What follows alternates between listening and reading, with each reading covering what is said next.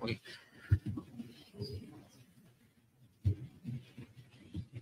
Boa.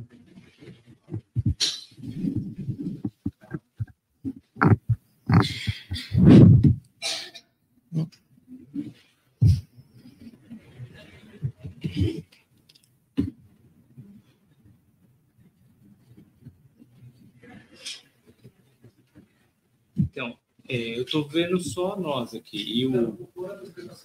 depois que eu apresentava, você abre, entendi. Tá. Então, let's move the mic. We have a new one.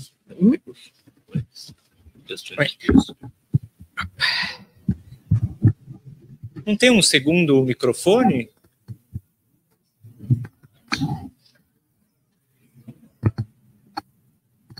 Zé, tem um microfone só? Aqui eu estou vendo um só.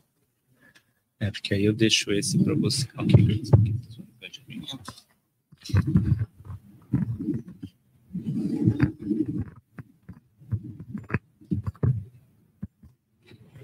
Esperar ele voltar para lá e a gente começa.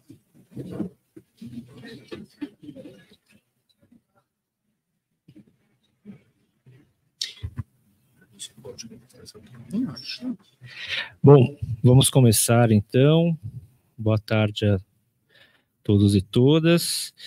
Hoje a gente vai ter aqui uma conversa, uma mesa com dois convidados. A primeira vai ser a professora Olga Rusinova e depois a gente vai ter o professor Jacopo Galimberti.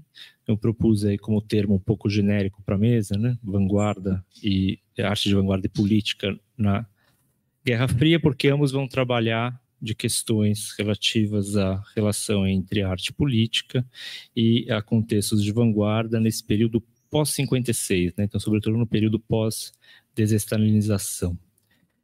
Nós vamos começar, então, com a professora Olga Rusinova, que foi professora durante muitos anos, então, na Escola Superior de Economia de Moscou, e está agora conosco aqui no Brasil e na Unicamp como pesquisadora visitante, sendo recebida tanto por mim aqui no Programa de História da Arte, quanto pelo professor Omar Tomás na antropologia. Ela é especialista, sobretudo, em vanguarda, desculpa, estou com vanguarda na cabeça, especialista, sobretudo, em escultura, né, no âmbito dos diferentes domínios das artes, sendo publicado um livro sobre as esculturas monumentais em Leningrado, ou São Petersburgo, nesse mesmo período do qual nós estamos tratando aqui. E está desenvolvendo nesse momento uma pesquisa sobre o retorno da vanguarda, né, o que eles chamam de segunda vanguarda, desse contexto que eu falei, da desestalinização, né, então como uma retomada do passado de vanguarda soviético reaparece em contraposição ao realismo socialista após a desestalinização. É a pesquisa que ela está desenvolvendo aqui conosco, está começando a desenvolver aqui conosco, com um farto material que ela trouxe da Rússia, e entendo que o que ela vai apresentar para nós hoje é um primeiro resultado, uma primeira parte dessa pesquisa, também trabalhando sobre a questão especificamente da escultura. Eu estou fazendo a apresentação da professora Olga em português, porque é a nossa língua, e porque também a professora compreende um pouco, tendo sido também já pesquisadora visitante em Lisboa, mas ela vai fazer a apresentação dela em inglês, tá? Para os nossos dois convidados, a língua que acordamos será a língua inglesa. Vou passar então a palavra para a professora Olga. Muito obrigado. Thank you, Olga. Thank you for being here with us, presenting the beginning of this research, and we're all anxious to hear. Well, are you listening to me? Maybe this. I don't. Try this one closer to you. Yes. Is it okay now? Okay. Good day to everybody. Thank you for inviting me here. And in my presentation, I'm going to say what was inside Soviet Union during the period of the Cold War. I focus on the late Soviet time, precisely the long 60s. We are used to thinking about this time as modernization, scientific, technical revolution, cosmos, Sputnik, all these things. So why indeed a wooden sculpture that by its very nature doesn't fit into any modernization? Note that the title refers to what was marginalized in the Soviet art, not only wooden sculpture, but also late Soviet avant-garde, which was doubly humiliated, first and foremost, by the state with its ideological control, so-called struggle against formalism, and secondly, by the artists themselves. It was about the control of over the term. The next, please. Here we see the dictionary definitions of the third term from the title, the artifice. And from these definitions, we can conclude that the artifice can be, first, a clever tactics, in our case, a tactics of resistance to the false unanimity imposed by the state. At least let's take it as a starting political point. Then it is about being unnoticed, as if it were not resistance at all. And finally, it is about the skills and the art which help to continue the way or achieve the aims. In terms of Michel de Certeau, these are all practices of the artifice available within a field of power. I will focus on these three perspectives to show how this works and how it makes the world much more complex. We'll start from the resistance to the unanimity. The second avant-garde flourished in response for the ideological modernization in the mid-50s after 30 years of socialist realism of Stalin time. The next, please. In Stalinist system of total unfreedom, there were very few who remained in harmony with themselves and their art and moral principles. In contrast, the quote from Lydia Ginsburg is about how the majority of people, and above all artists, experienced that time. 3 years after Stalin's death, the new state leader presented a shocking report, the next please, denouncing the cult of personality and a return to Lenin principles. Curiously, this concept was based on apparent asynchrony. To put it simple, Lenin died in 1924. His past should become now the Soviet present. However, historical science was helpless here, the next please, in terms of informing people. Everybody understood that it continued to serve the ideology and omitted facts to support communist dogmas. Here you can see two departments of an ordinary bookstore in a provincial city of Murom. And you can compare the overcrowded Department of Technical Literature and absolutely empty Department of Historical Literature and Political Sciences. Therefore, the next please. In the long 60s, the task of reconstructing the past fell to artists, not historians. With them, the declared return of image of Lenin restored the zeitgeist of the 20s. The artists would ask, I quote, "We talk about the new modern art all the time. Can we have the new which does not take us back to the 20s? And that is all our young people are talking about. Give them the 20s. End of quotation. I suppose that it was the sanctioned appeal to pre-Stalin past that influenced the interest both in the band, avant-garde, and new experiments, a genie out of the jug that could not be driving back in. That's why the Soviet art of the 60s associated itself with the art of the period before Stalin, and it was the way to negate the official socialist realism. From the mid-50s on, the early avant-garde in its different forms attracts the attention of the Soviet artists in addition to their own experiments. The return of the forgotten art challenged conservatives, and in turn it helped artists of the younger generation to realize its value, both artistic and ideological. The concept of the second avant-garde thus includes, first of all, an idea of the once existing link between early revolutionary art and politics, the break of this link during Stalin and its restoration. The next, please.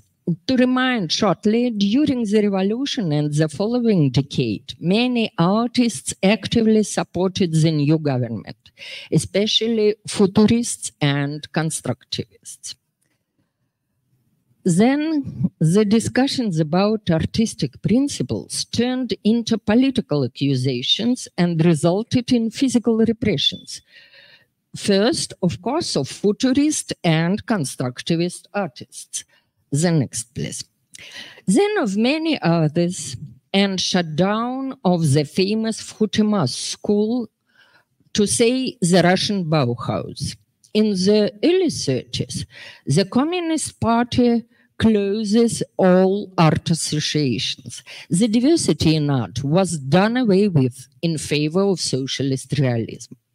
This also secured for the state the system of art management in cities and regions and set the state monopoly on art. The next, please. Union of Artists, formerly public organization, was established. You can see the enormously large bureaucratic structure between the ideological power of the Communist Party and artists and people as a public. It legalized the work of artists in exchange for loyalty. The most sinister feature of the union was its compulsory nature. Only by becoming a member could an artist acquire the right to professional activity, to exhibitions, and even to distributing of materials. At that time, the government founded the Committee for the Arts, a body of control and censorship for socialist realism. The memory of the early avant-garde had to disappear. In the post-war period, and since the beginning of the Cold War, the struggle against formalism was reinforced. In the early 50s, by the words of a Soviet critic, when she was a university student, I quote, "All artists were divided into realists and formalists. Formalists were all bad guys, and there was no need to know them. Formalists, all those who did not fit into the academic canons. Favorsky was formalist. You saw his picture on the previous slide. Matveyev, formalist. Lebedev, formalist. Totally not on your life. Rodchenko, heavens, no." The end of quotation. The next, please. In many respects, the next one. Yes. In many respects, the situation continued after the death of Stalin, as old Stalinist artists did not want to give up. You can see the example of the mature Soviet official style here.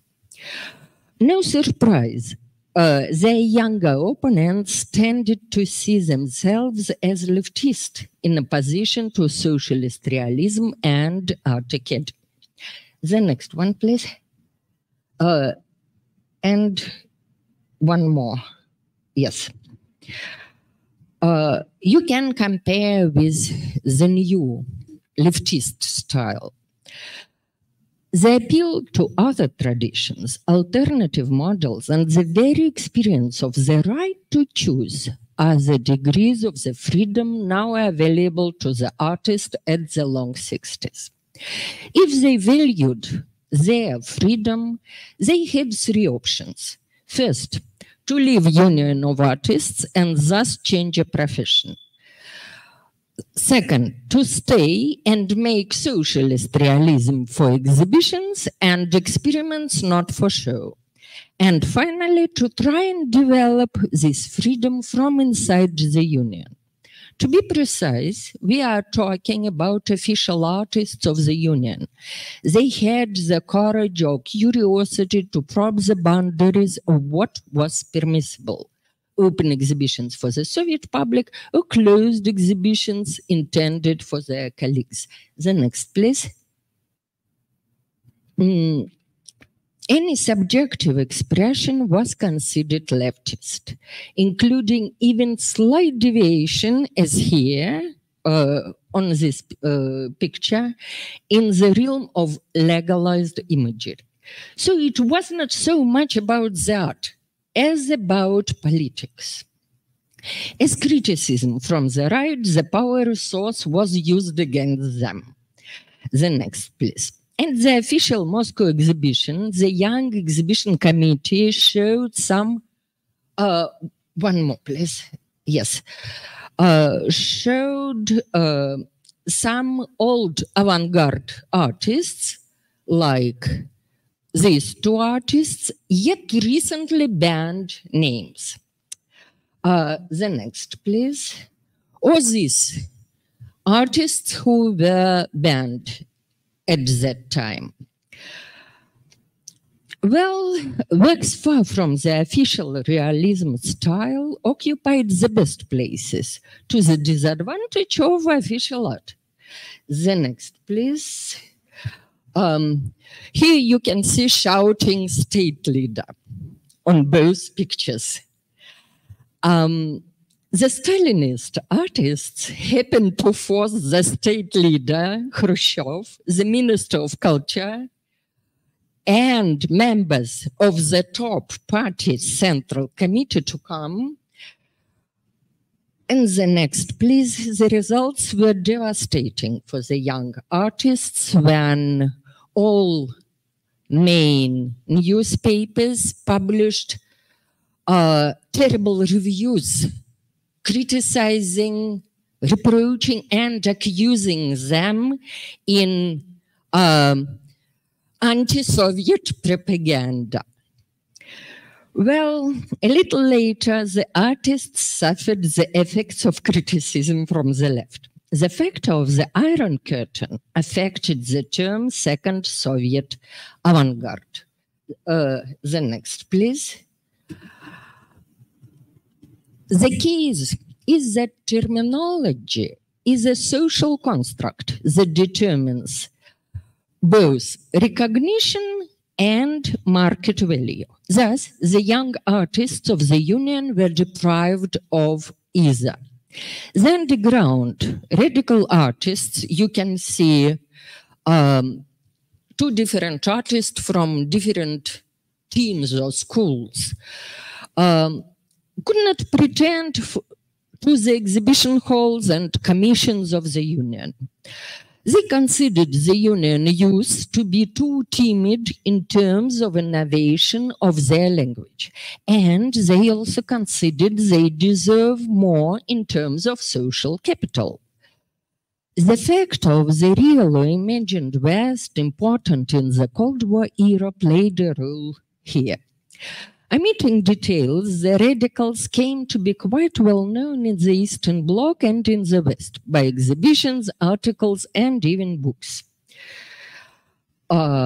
including Alternativa Attuale, Acura di Crispolzi in 1965, for example, the group movement, I mean, Leo Nussberg and some other artists.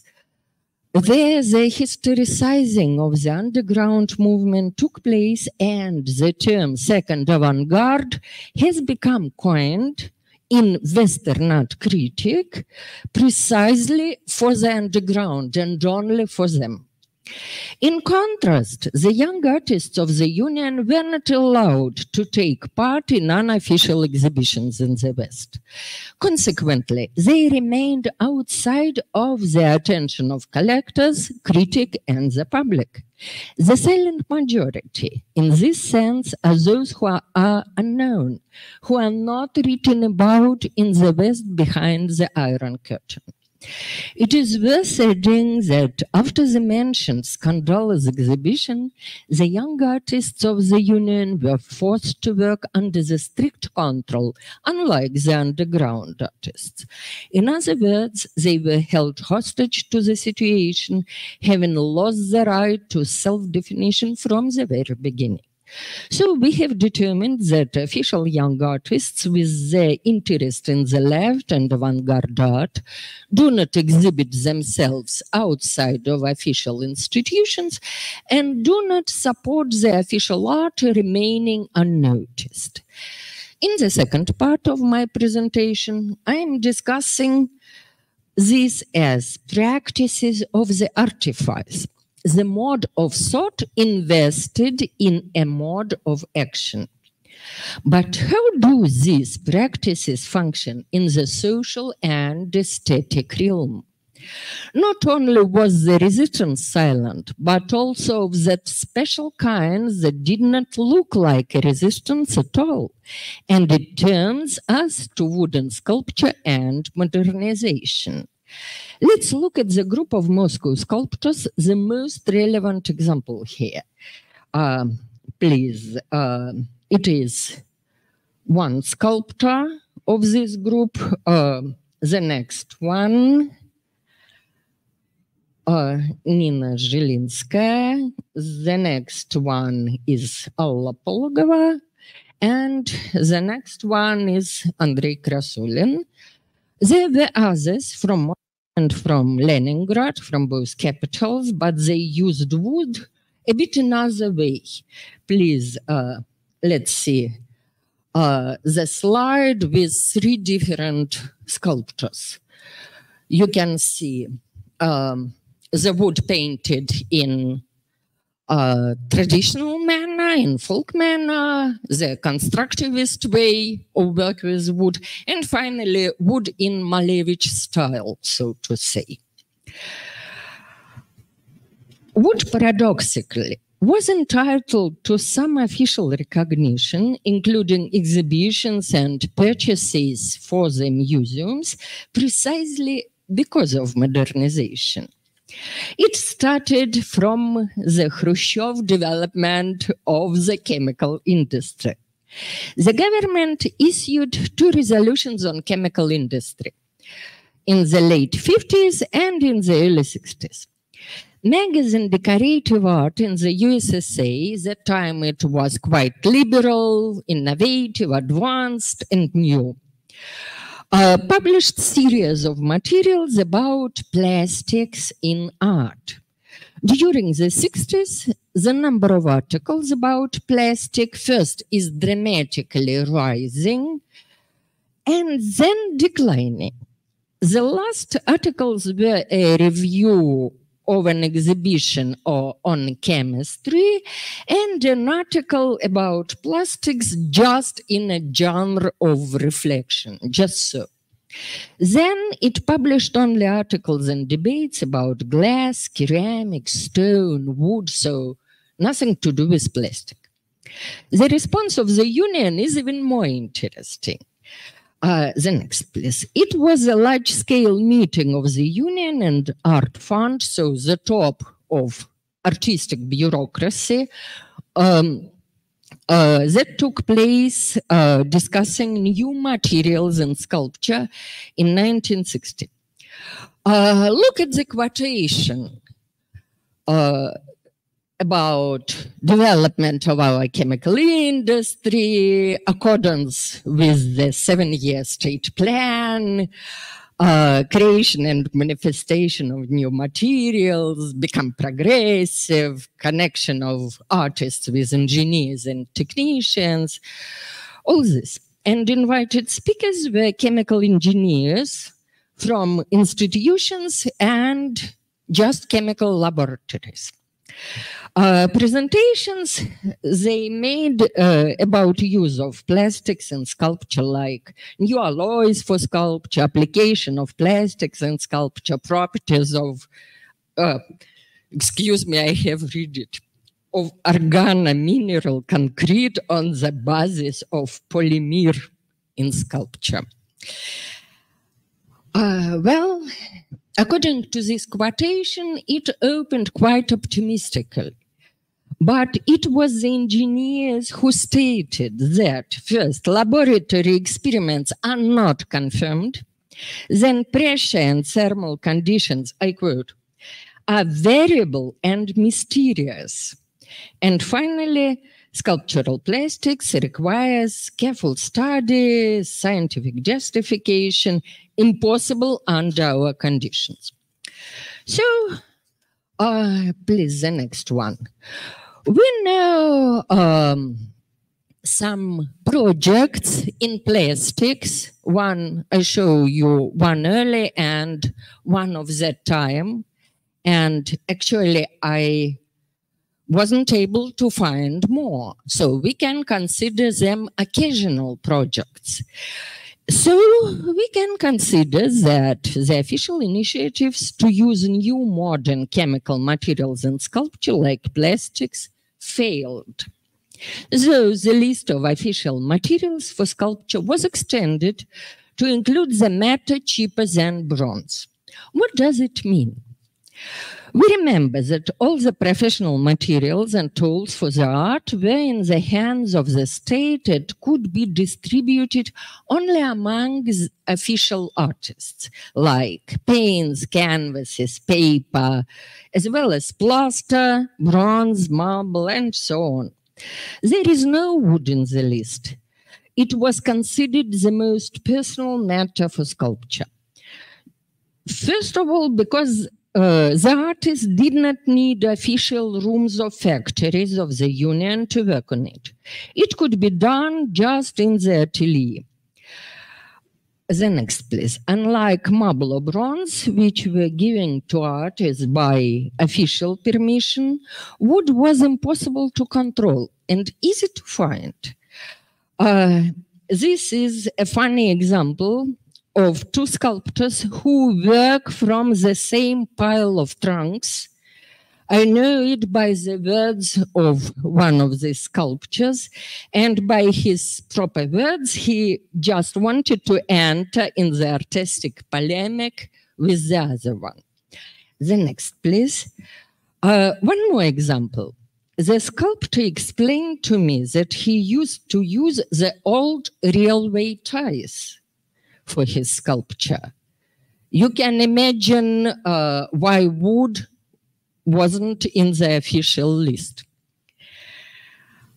Considering these state campaigns, I mean, to use material cheaper than bronze, it is no surprise that the art world and museum curators come to consider wood acceptable.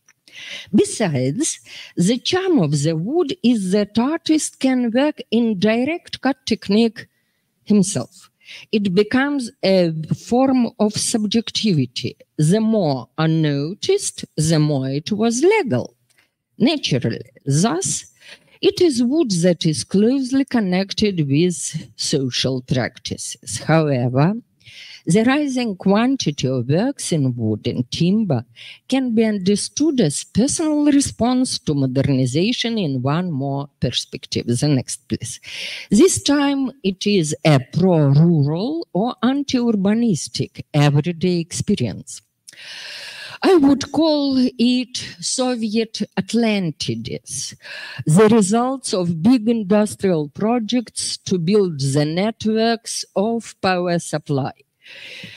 Back in the 30s, it covered Moscow and the Volga River. The old historical cities in the most populated areas were devastated and flooded. This, on the left, is such an old historical city before flooding.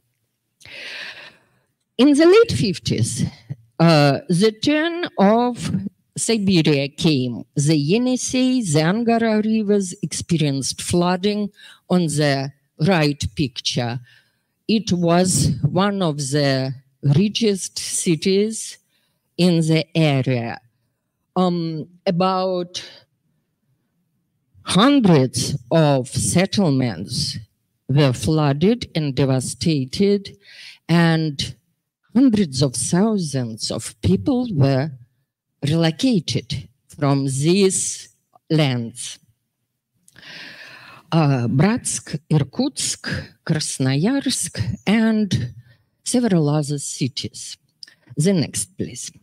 Especially relevant for artists of Moscow it was, who shared their common concerns on the destruction of traditional village. You can see the moment of flooding and the result of the flooding. Artists, I stress the word common concern because artists, the next please, had workshops in the villages in the 60s, not only in the city. They choose places to live together with like-minded people.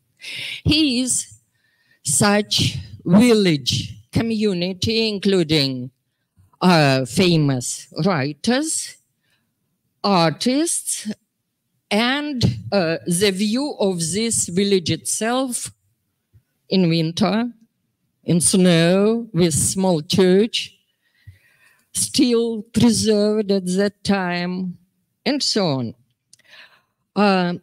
Artists who lived in such communities witnessed the devastation and results of the devastation. The next, please.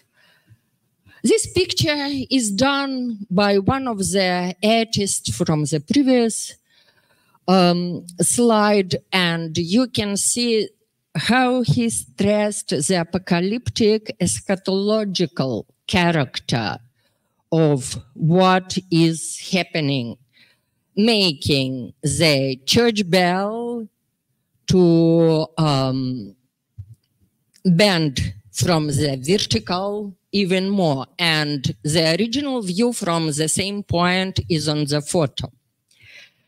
Well, shortly, they considered the village and provincial life fragile, but also able to resist to annihilation because of its mobility. The next, please. Look at two examples. One is dismantling of the house, of the village house in preparing for flooding. Another is the process of assembly of the village house, of the church, actually. In the 60s, it was the reverse process. The creation of village reserves as open-air museum. The most relevant folk architecture of the region was relocated from different places of the area and concentrated into such museums. Especially it concerned so-called historical Russia, the Northwest. We can see the anti-modernist experience, the next please, at the levels of both techniques and imagery. Here, the artist actually builds his sculpture with axe and carpentry techniques. The next, please. You can see the constructive elements, these two pictures, the fragments, where the artist follows the traditional carpentry village technique of making wooden object. And we can see another one, the next please. It is the photo of Andrei Krasulina's young artist traveling along Yenisei exactly in the year of flooding, 57. And video project he made in the same, repeating the same traveling, the same way, 50 years later. He calls it dreary landscape. Indirectly, the video also includes architectural elements, to say their absence. And now we can turn to the artifice as artistic practices. It is the last part of my presentation. I quote, "The Union of Artists finally decided in the mid-60s, an understanding of form can only be developed in terms of the legacy." So the legacy, please, the next one, was transmitted as bookish knowledge for everybody interested, museum reserves for those who knew what to ask and where to ask, and teaching of still living artists and networks of their pupils and followers. As for bookish knowledge, it was especially Decorative Art magazine, which published articles of Favorsky, Kharjiv, on Lisitsky, especially focused on constructivists and Rodchenko. The next, please. Some young artists happened to get to the museum reserves. You can see here some objects of the Vkhutemas school, which served as a base for the later reconstruction. And one more object, the next, please. Tatlin's famous last installation, sculpture, object, whatever, called Le Tatlin, connecting two parts in one name. In English, we can translate it as Flying Tatlin. Tatlin died in 1953, 2 months after Stalin. In conversation and with such artists or their pupils and still sharing of still living memories, artists could get a good school. The next, please. In the late 50s, the recent pupil of Tatlin tells artists of the Union about the key example of this first vanguard that I have showed. He explained that Tatlin focused on an intrinsic quality of material, primarily wood. And and the title of his speech in transcripts of the Union of Artists is "Discussion of the role of the material on the creation of the sculpture." No name of Tatlin at all. You see, to organize the meeting, it was necessary to avoid names. It is tricks of artifice to stay unnoticed that I've mentioned. The next, please. Another powerful effect example of one more sculptor. It is a really titanic sculpture of wood or sculptures. Unnoticed here, the artist stayed by the official system in the direct sense, in the underground cellar, just in the same center of Moscow. He worked for future, yet it has never come for almost all of his works. Only 40 from 250 works were found finally in the late 90s. Yes. And the next, please. The example of Vladimir Favorsky of the high aesthetic from revolutionary romanticism of Tatlin Chaplin, rector of Hutima School in 23-26, he developed general theoretical ground for very important concepts of space construction and composition, for the language of constructivist artists, though not based on left or industrial art, but on earlier theory of Adolf Hildebrand of the early 20th century. He was the father of the Moscow School of Woodcut, the next please, and one of the main actors in the invisible resistance to the imposed uniformity. It was the kind of resistance that was based on skill and art and personal values that had nothing to do with the immediacy of the ordinary world. It was a practice of playing by his own standards within the field of power. As one critic said, I quote, and in fact, it was outside of the Soviet art and was directed just against the very basis of Soviet art itself, end of quotation. This centered, the next place, in the Red House, a workshop he built in a remote area of Moscow. Several other families settled there, children of repressed artists and priests, not so much intellectuals as artists in the pre-revolutionary sense of the word. I mean, with the dignity and honesty. The next place. The networks of kinship and friendship were established there.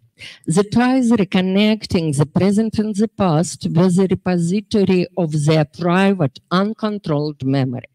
In other words, he was, and still is, the constant presence of a living that is reproducing and changing tradition. I mean, there was no need to lie, even though the Soviet art and social life cultivated the lie.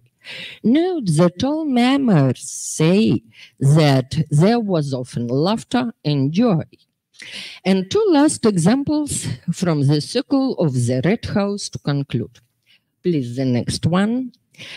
Besides of direct cut technique, Andrei Krasulin himself considers his art just as a play. A play means we can call him homo ludens, playing human, yes, deceiving imposed rules. Homo ludens, I can remind, is from the book of Huizinga, and I'd like to remind you the definition of the play. Play is a voluntary action or occupation according to willingly accepted but absolutely obligatory rules, with a purpose contained in itself, accompanied by the feeling of other being than ordinary life. End of quotation. And the last example, the detachable figure is also a play. Demanded only 3 hours to cut it during just a table talk by words of his son Ivan.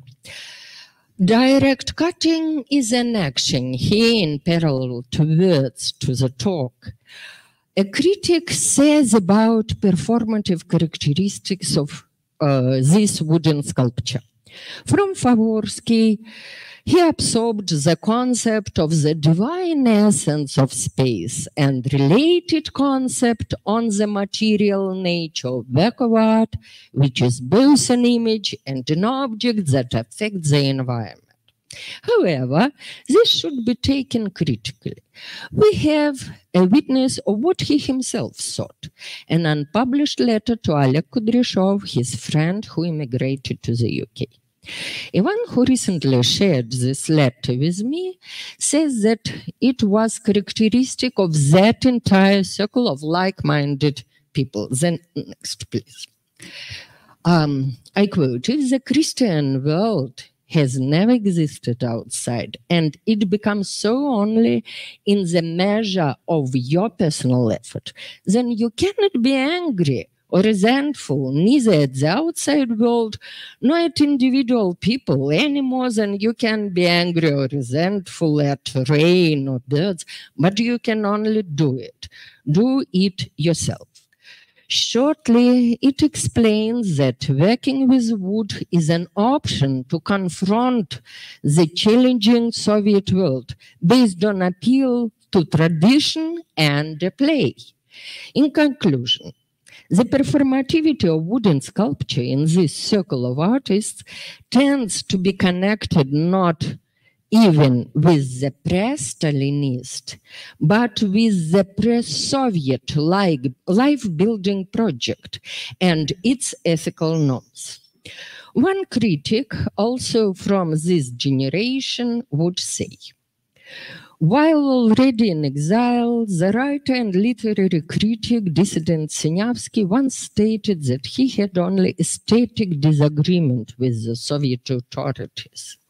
I think that the aesthetic position is much broader and more serious than the political one, because it includes the notions of beautiful, moral, and ethical values, the idea of good and evil, justice and the powerless, everything that a person of political orientation can easily disregard in order to achieve higher, from their point of view, goals. Thank you.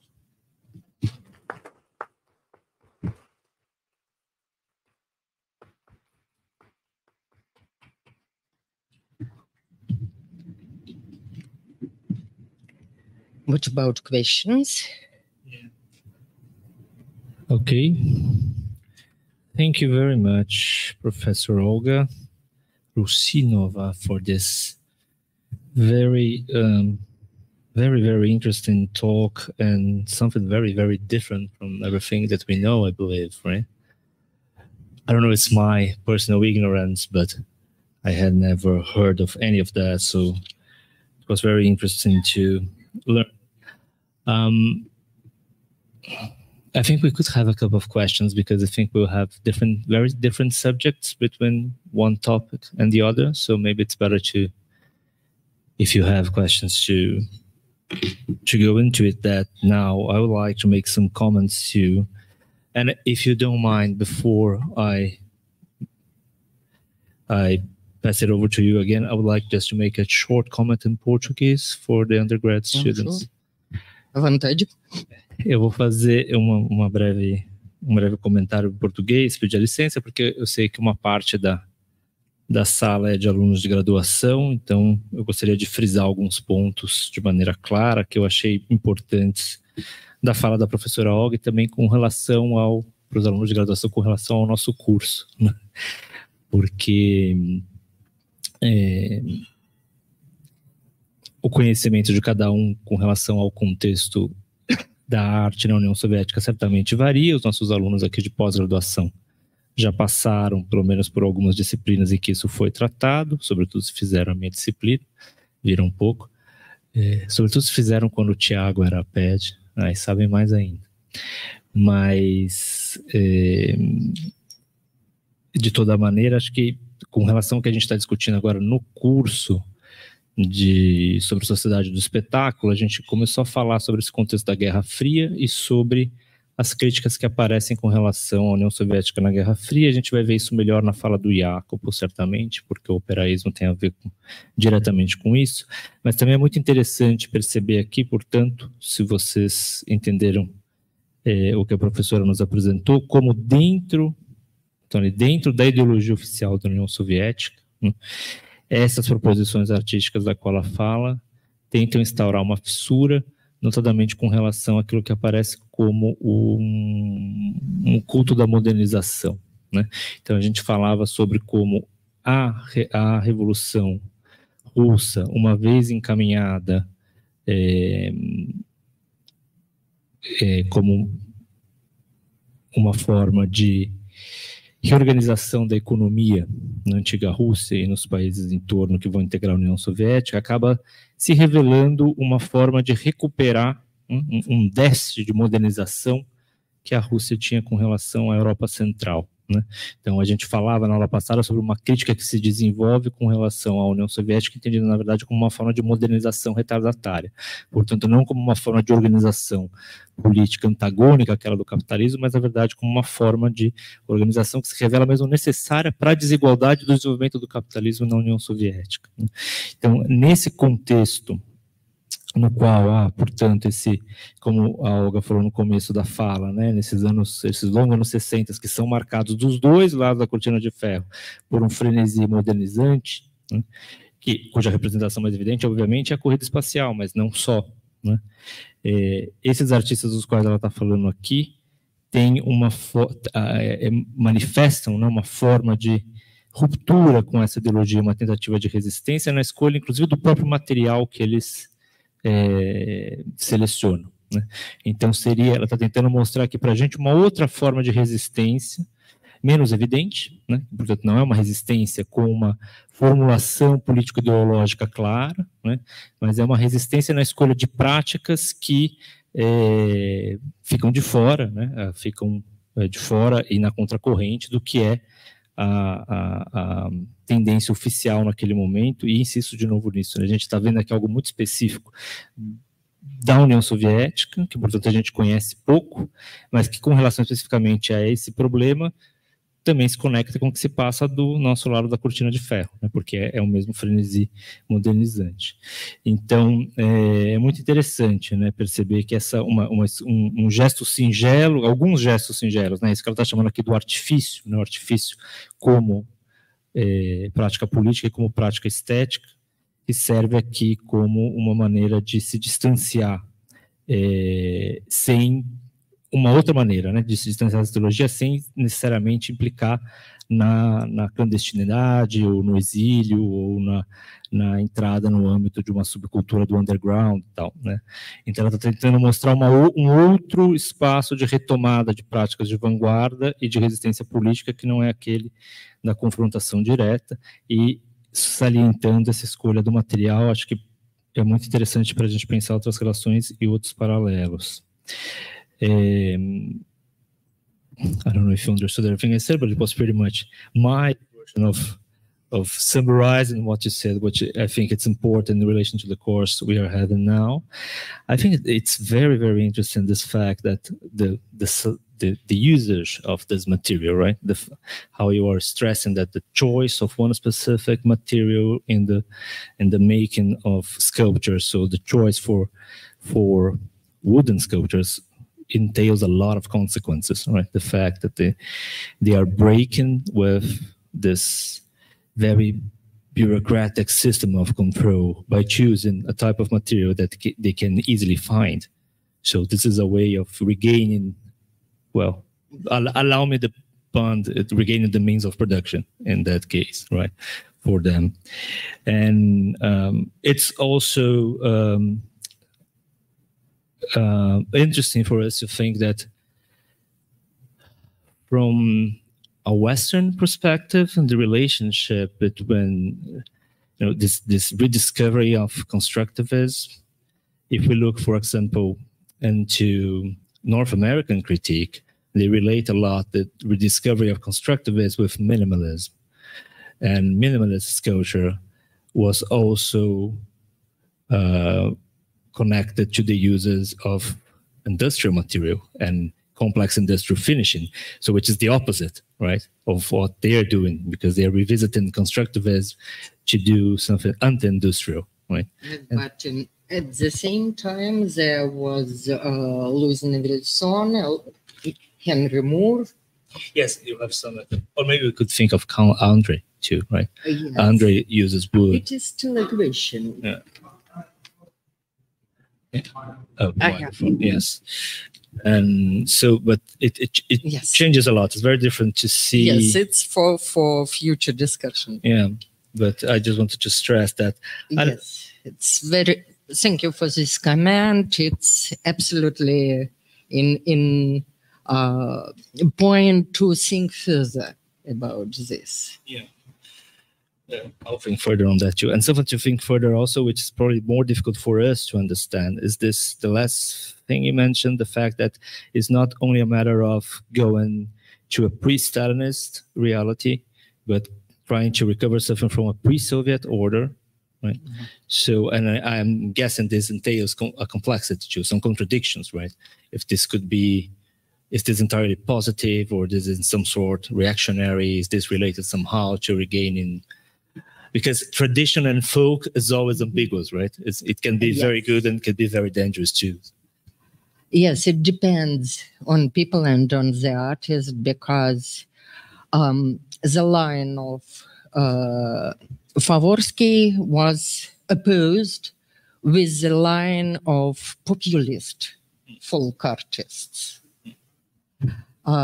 like Ilya Glazunov, who exhibited in the West a lot and painted figures with large eyes, something reminding the Russian icon, all this. And it was his line, that one. Oh, okay. And led to nationalistic, patriotic, almost Nazi, new Nazi mentality. So that's the risk. That's the risk I was thinking about. Yes, because yes, it's interesting to see from the positive point and look at how it came in its development during 10 or 12 years to the negative point, to the absolutely opposite to the starting point. Okay, that's very interesting. Does anyone want to make a question? Or should we move on to the next guest? Alguém quer fazer uma pergunta para a professora Olga? A gente pode fazer depois também um debate com os dois, mas só se alguém tiver uma questão. Pode perguntar em português. Inclusive em português, né? Acho que. Senão a gente segue. Então vamos seguir, né? Porque também acho que a gente já está aqui há quase uma hora. Eu vou passar a palavra para o próximo convidado e a gente faz um debate depois com ambos, ok? Should I leave?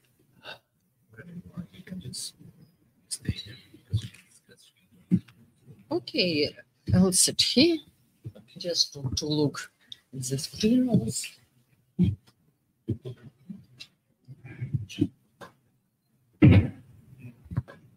Não é portátil, não? Eu não tenho. Será que.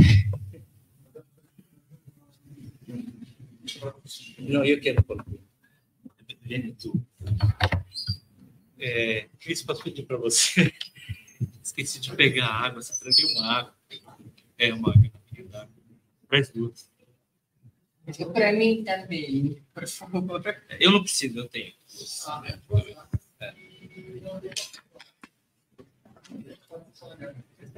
Traz duas garrafinhas. Não, figura-te. Figura-te. Mas tanto você é uma forma de Okay, but we'll do this in English. Okay, so let's move on with our discussion. We have now Professor Jacopo Galimberti from IUAV Venice, the Institute of Architecture, right, in Venice. And Jacopo has published several books. His last book is called Images of Class, right, which is about the operaismo movement in Italy, and and how art related to operaismo and how operaismo related to art also, or better put, how operaismo used visual elements to create a new image of class in this specific context of the 1960s. And I don't know how much people around here know about operaismo, but it's a very important theoretical reference for reviewing the revolutionary stance of the proletariat in this context of critique to the Soviet Union and de-Stalinization context. So Jacopo will be here with us for 2 weeks, so he's going to give 2 talks. This is the first one, and I believe this first talk is related to your last book, right? So it will be a way of you to get to know the content that he's presented in his last research. And I wish, I think você que faz, pode colocar. Yeah. Okay, so see if that works. Thank you very much, Jacopo, for being here with us. Gabriel, for the invitation and this great opportunity to discuss this topic with your students. Okay, so this is maybe I can just go. I mean, I can do it myself because I think it's easier to rather than ask you. So yeah, this is a very this series of images provides an overview of the kind of material I've been discussing in my book. So you have, thank you so much, architectural projects, photographs, graphic design, but also objects like the sofa for feminist meetings. There's a whole chapter about feminism, which is at the core of my next talk, which is going to be next week. This is again some examples. I mean, my book is a challenge because in a way I try to look at an understudied aspect of this political movement, which has been mostly studied by sociologists and political scientists. So one of the challenges was definitely to look at images as an entry point into something that has been discussed from a more theoretical perspective.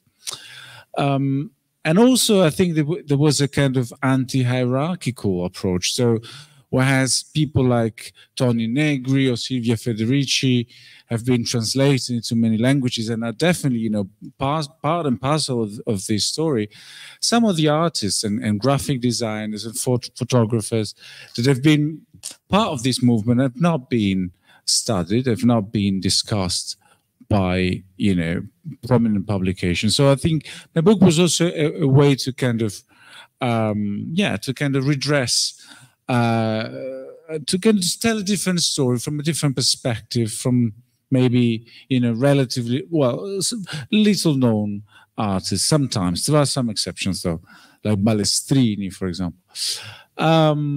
Again, some images, but okay, so I want to, I've been looking at a movement or like a strand of thought that involves almost 3 generations of activists. So it was very difficult for me to kind of identify a topic. And I think also because, of course, I wanted to kind of find a topic that has something to say to the present time. So I decided to look at the image of the worker, how we picture, how we imagine subjectivities, political subjects. And I think this is a problem that in Italy, as much as in Brazil, has some sort of relevance. How can we imagine the working class today? Of course, we need new images. We need, because the working class is no longer the working class from the 50s or 60s. But this is a problem that has been addressed also by, prominent social movements like Operaismo. So this is going to be the talk now. But just a few points to contextualize the social movements. Some of you may not be familiar with them, and I guess most of you actually. So the institutional left, the communist and socialist parties, were considered to be the main provider of ideology. So Operaismo is a form of leftist communism, or is a Marxist movement, of course, that criticized the institutional left, which was considered to be, part and parcel of the capitalist project in Italy. Italy was, of course, part of the American sphere of influence, so it was technically impossible to have a Communist Party in the government. I mean, the Communist Party was a completely legal party, but in reality, the party could not win the elections because there would have been a coup. This is something that it was quite clear at the time, but it became in the 90s, after the official end of the Cold War, it became quite, I mean, there's been evidence that you know, the secret services were planning a coup in case the Communist Party had won the democratic elections, so-called democratic elections. So this is just a very, you know, an overview to tell you to situate politically operaismo. And then what is operaismo? Rather, what is the difference between operaismo and autonomia? Operaismo is a relatively niche Marxist movement that emerged in the early 60s in Italy, and that involved possibly a few hundred activists in the country. Whereas Autonomia, which is a more prominent movement also because, at least in Europe, it expanded to other countries, especially in Germany, the Autonomen, and in France, les Totaux, les Autonomes. Autonomia was a broader movement. Some components of it were inspired or influenced by operaismo, but not all of them. So what are the core? I mean, of course, you know, these are, you know, complex, heterogeneous social movements, but what are the main ideas? The bottom line is really to oppose not only capital, but also the capitalist state and its institutions, including the trade unions. Autonomia, which means autonomous, means basically autonomous from the party, but also from the unions. This is quite important also because this kind of idea that the working class is an autonomous political subject has also philosophical consequences. But we can, maybe some of these ideas will be clear in a few minutes by looking at the images. So the core idea of my paper is this. So what does the working class look like? I mean, I guess we associate some images with the idea of working class today and in the 60s and 50s, but this is, the working class is, of course, an abstraction. You have never seen the working class. You've always seen, you know, examples of, it's like you don't have a direct reference. So I think images have a performative effect. Whenever you depict a political subject, you contribute to shape it in a way. So maybe we can summarize one of the key problems of operaismo and its artists in this way. I selected two quotes by Tronti, one of the main figures of this Marxist movement. The working class is the enemy of everything, and even itself, qua capital. Working class is also enemy of itself because working class is also capital. The working class is not as the best part of humanity, that part of humanity that will save the world, but rather a rough pagan race without ideals, without faith, without morals. So a very negative subject, not a positive subject, not the angel, but the devil. So what does the working class look like? In other words, how is it possible to represent workers? If one posits for the working class a condition of non-identification with itself. This is one of the first quote, the one by Tronti, is one of the Deleuze's favorite quotes by Tronti. Is he read Workers and Capital, and in one of Deleuze's book you will find a few sentences saying this is, you know, very important comment about the working class that Tronti made. So the working class is an enigmatic. I will try to articulate this problem through four main points, and the last one is the most complicated one. So the first one, the working class is an enigmatic subject. This is a key idea of operaismo. So in order to, I think this image is quite telling. On the right-hand side, you have a magazine that appropriated a caricature by a Portuguese artist, Abel Manta was famous artists, and the original subject was Portugal.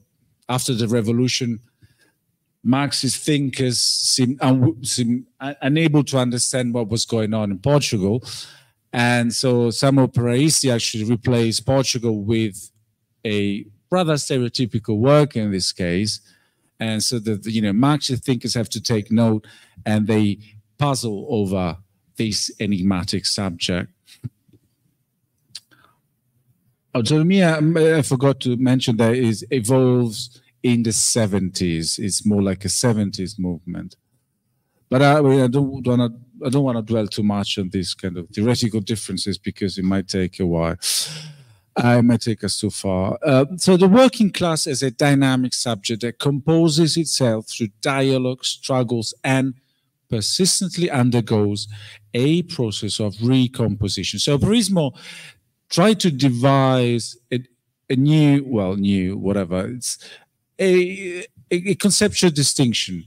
So they don't talk in terms of class consciousness because they assume that consciousness is something individual. Consciousness is something that has to be, taken out of the recesses of the self.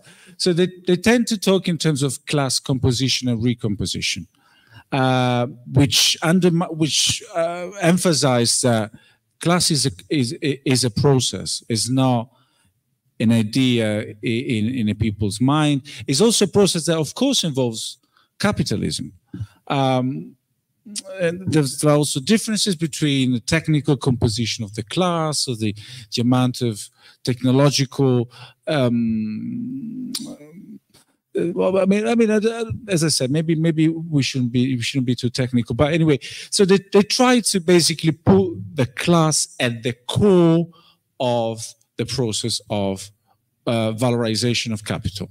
So not capital, but the class. So even if they're more Marxist than Marx in a way, so they want to. Marx talked in terms of technical composition of capital and political composition of capital. They talked in terms of technical composition of the class. So how the class relates to technology, how the class is also shaped by technology, and so on. So this is a good image, I think, of what they meant by class composition, because this is a very, for the first page of a militant magazine, nothing happens. And this is the class that is composing itself, the subject, autonomously. You don't have a leader here. You don't have a trade unionist or a party cadre. It's really about talking. It's really about emerging as a subject. I think that the idea of the photographer that you can see from the kind of panoramic view. We are in Sardinia, by the way, and most of these workers used to be shepherds. And this is what Paraishi called the mass workers. So people who did not have a strong trade unionist background, shepherds, autonomous people who actually were looking for a permanent position in the factory. So they were non-dogmatic, if you want to put it like that.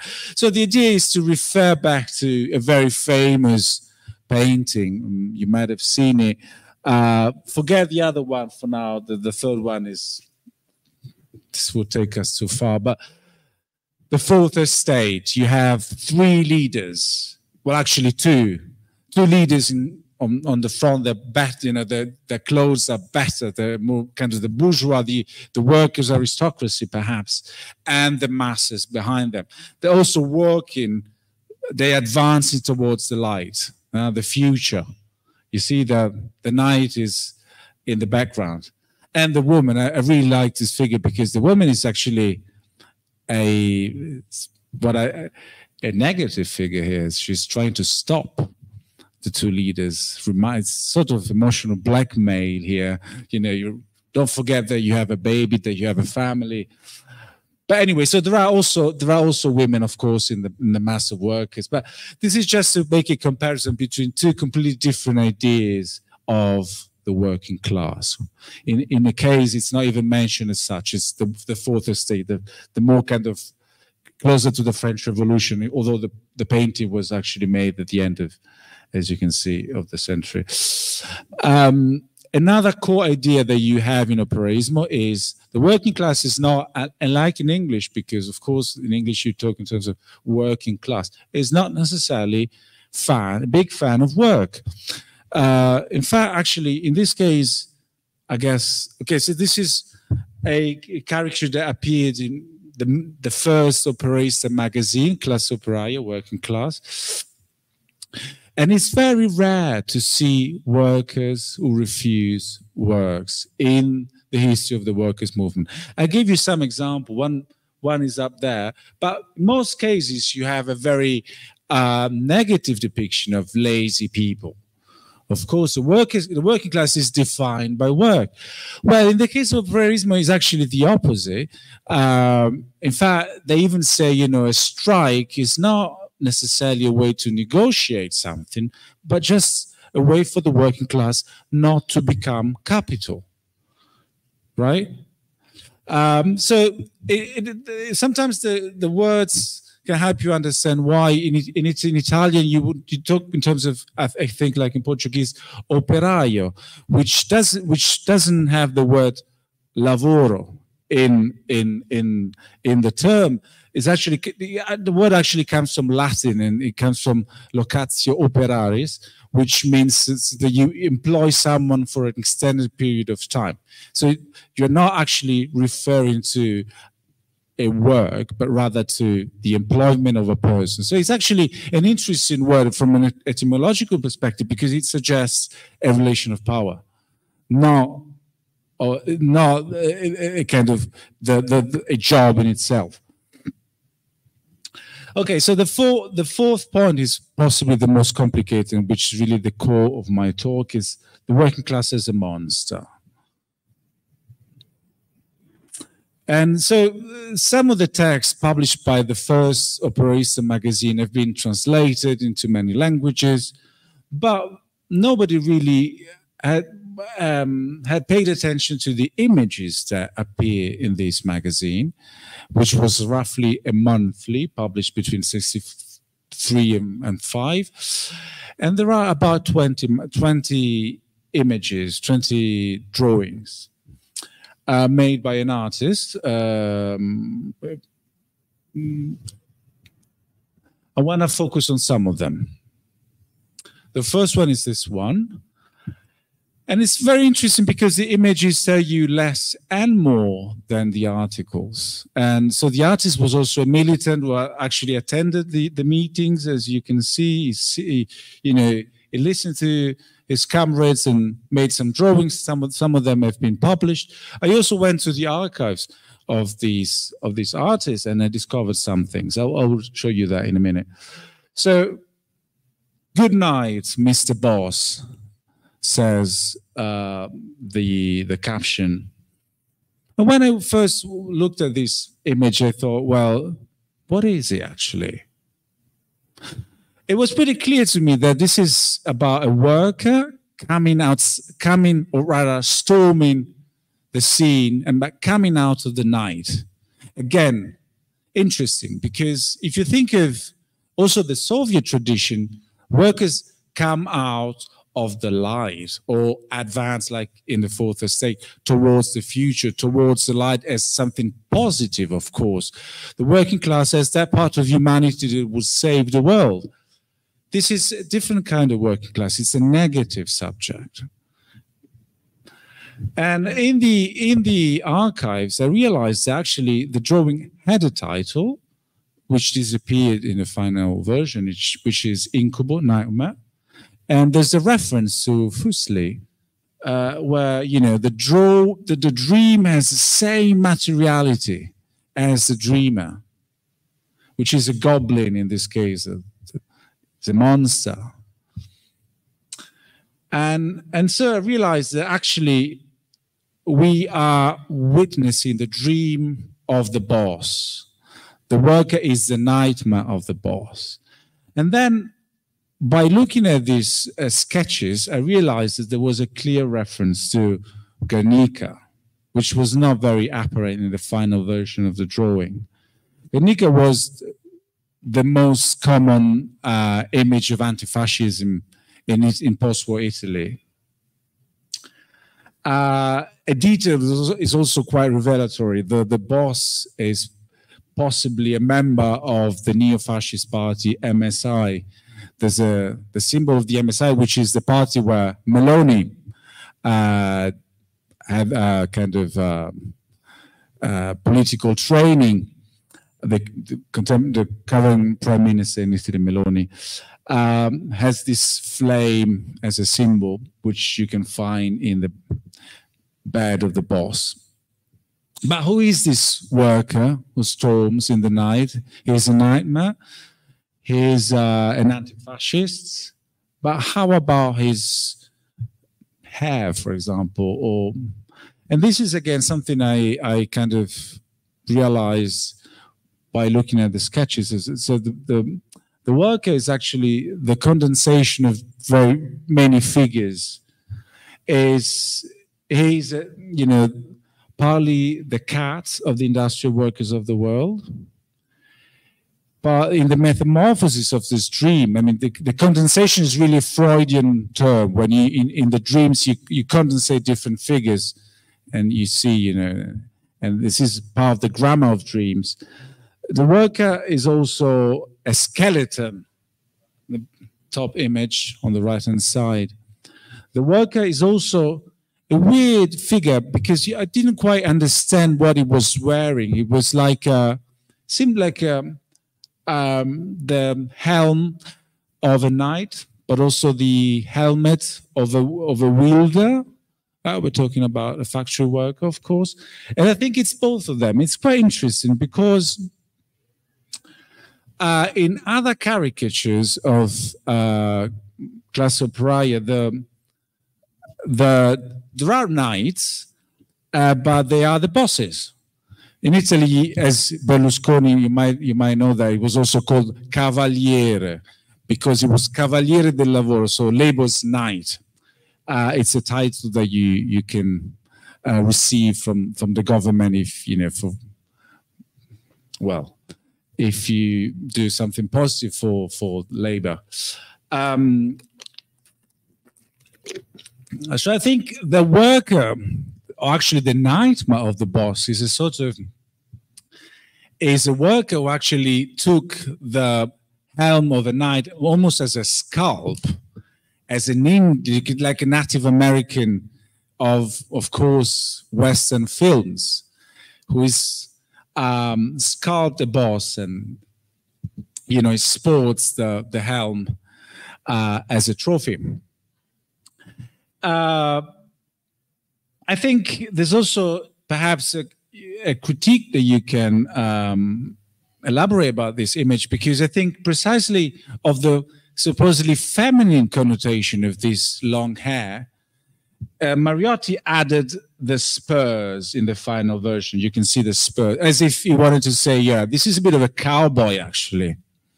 Not a feminine figure, because I think in a way, but this is maybe, I don't know, this is my interpretation. What you can see here, you know, you have a black cat, you have a figure flying in the night. You have a bit of a witch that is also part of this iconography. And the feminine, you know, the long hair might suggest a witch. Another image, and we get closer to the figure of the monster here.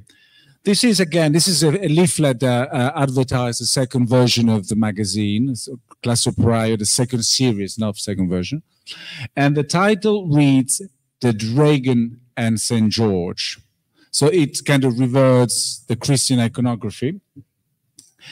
And so I thought, well, this is, you know, two workers. Again, you also have a sort of cat in the shape of the bulldozer.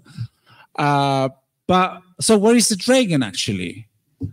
And then I realized that, well, the dragon is the bulldozer. The dragon is the worker, the two workers, whose face is actually echoes the blades of the bulldozer, and again, the cat, the jumping cat. And the knight. So who is the knight? I thought it was this kind of symbol of capital of the Christian Democrats, because he has this kind of shield which was also the symbol of the Christian Democrats. But in fact, the knight is really old socialism, a kind of image of the workers' movement that sanctified themselves, you know, the good against the evil. St. George as a symbol of, you know, a kind of angelic vision of the workers' movement against the dragon of capital. Here, the situation is reversed. So the dragon, the monster, is the worker movement, is a negative force, enemy even of itself. No positivity, no saints, no holy figures. So operaism is actually chasing whole socialism away here, which has a very pre-Raphaelite iconography, as you can see, very academic, whereas the two workers are quite, you know, geometric. And so where is the princess? The princess is in the picture. The princess has lost her trappings. The princess is technology. So not the noble knight, not the horse, but rather technology as something that the working class has to appropriate. I think Mariotti was from Florence. I think there's also very clear reference to a very specific iconography, that of Paolo Uccello, which is also quite ironic in a way. But anyway, let's move on. Another image made by Mariotti a couple of years later for Potere Operaio, in many ways an attempt to continue what Classe Operaia had begun, but within the context of massive strikes, those of 1969. This is a different type of worker. It's not funny anymore. Although, of course, I mean, there's an quite interesting, there's an element of irony in it, because the point, again, what actually connects these two types of workers, one is, as you can see, witty and small. This one is more muscular, much bigger. But what connects these two figures is the fact that they both come from the night. Both negative figures. This is a sort of devil with bloodshot eyes, with, you know, his eyebrows are almost like flames. I don't know if I can magnify a bit. I don't know, no, not really. No, well, anyway, maybe you can see, well, I can point to the eyebrows. It looks like a devil, and I could see that, but a former worker actually told me, yeah, there used to be actually an image at the time, and so there was was not, you know, aware of that. There was a poster to advertise pills against headaches, which was called Fiat for whatever reason, but it was not related to the automobile factory. So in fact, the reference to a devil was quite clear at the time. And this is a sort of Lucifer, the light bearer. Mariotti is basically saying, so, because Fiat, you know, the name of the automobile factory is actually, it's like a 19th century factory. So it has a reference to the Genesis, the book of Genesis, where God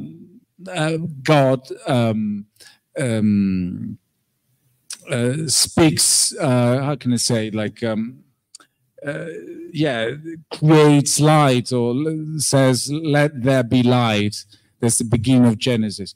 So Fiat, the automobile factory, actually wanted to nobilitate, you know, the act of producing industrially. It's almost as if, you know, they had a kind of godlike power. In this case, it's a sort of détournement. It's like an attempt to say, well, the workers decide that there be lights, and this is the, you know, the eternal fire of hell. It's not heaven. And the image of the worker as a monster is also something that, do I have, how much time do I have left? 10 minutes, maybe? Yes. Okay, yeah. That is like almost a constant of this movement.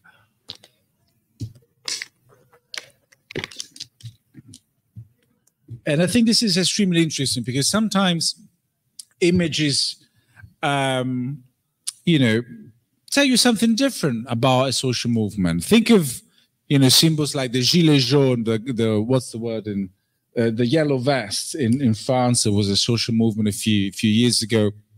But every social movement develop its own symbols, and they speak a different language. You know, images have their own semantics, and I think so. You will find basically nothing about the figure of the monster within operaismo. You can find something much later, 20 years later. They think about the monster, but not in the 70s. But their magazines and posters are full of monsters. Also, as I try to highlight, sometimes it's not very explicit, but the images become slightly more explicit in the 70s. Well, in this case, you have in English it's called the game of the goose. Do you have something like that in Brazil? Like you need, yeah. But I think you get the logic. So you need to get to the end through dice. Yeah.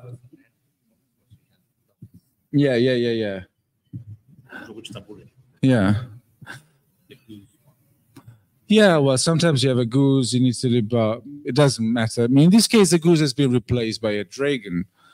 And you can choose one of the 5 characters that they symbolize the 4 key components of Autonomia in the 70s. Of course, it's a kind of ironic depiction of it. Calamity Jane is the feminist. Cochise is the metropolitan Indian, or the proletarian youth. Also was quite fond of Native Americans, but again, not the real one, but rather the kind of very stereotypical Native Americans of Western films. Then Ratata le Fou, which is a kind of crazy bomber that represented the armed components of the movement, like Prima Linea. Then you have Gasparazzo, which was another fictional worker. And it's very small. You have Diabolic. I don't know if which is a popular thief. And the thief symbolized proletarian expropriation. People just, you know, stormed supermarket and just got everything they could. And so it's quite interesting because it's called the Chinese dragon. Is also a very heterogeneous figure, because the Chinese dragon, as you can see, has the paws of a chicken, the mouth of a dog, has the body of a snake. So I think maybe subconsciously this image of monster, of dragon, managed to capture the plurality of a movement. There was a movement of movement, which included feminism, which included a sort of queer component, which included factory workers and many other sub-movements. And for reasons that partly, you know, are very difficult to trace, the image of the dragon became one of the leitmotif of Autonomia in the 70s. Here you have some examples of dragon. Sometimes they were performed. During Carnival, it was a way to have a demonstration without declaring it. For example, in this case, on the left-hand side, you had some murals, but also in the zines, some artists made these tiny little monsters. And during 77, so the figure of the monster became a quite interesting one, because it was also a way to signify a total break with the history of the workers' movement. Monsters are not part of, you know, the kind of history of political thought. I mean, they're generally, I mean, actually they are part of sort of political theratology. Think of Leviathan in Hobbes. But I think what actually made the monster a very interesting figure was that the monsters are quite unique creatures. They don't have a gender. We don't quite know if they can reproduce. We don't know. They don't have, you know, fathers, mothers. They're unique figures. And I think this is what really made this symbol an interesting one. Sometimes monsters are, as in the case of the Chinese dragon, a mixture of different real animals.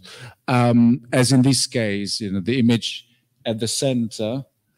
And I think autonomy of movement like to see itself as a sort of unique movement, a mixture of different things, but also a movement that did not have, you know, a legacy, or did not have a past. Of course, he had a past, but I mean, it was a movement that saw itself as a total break with the, you know, the political theratology of the 20th century.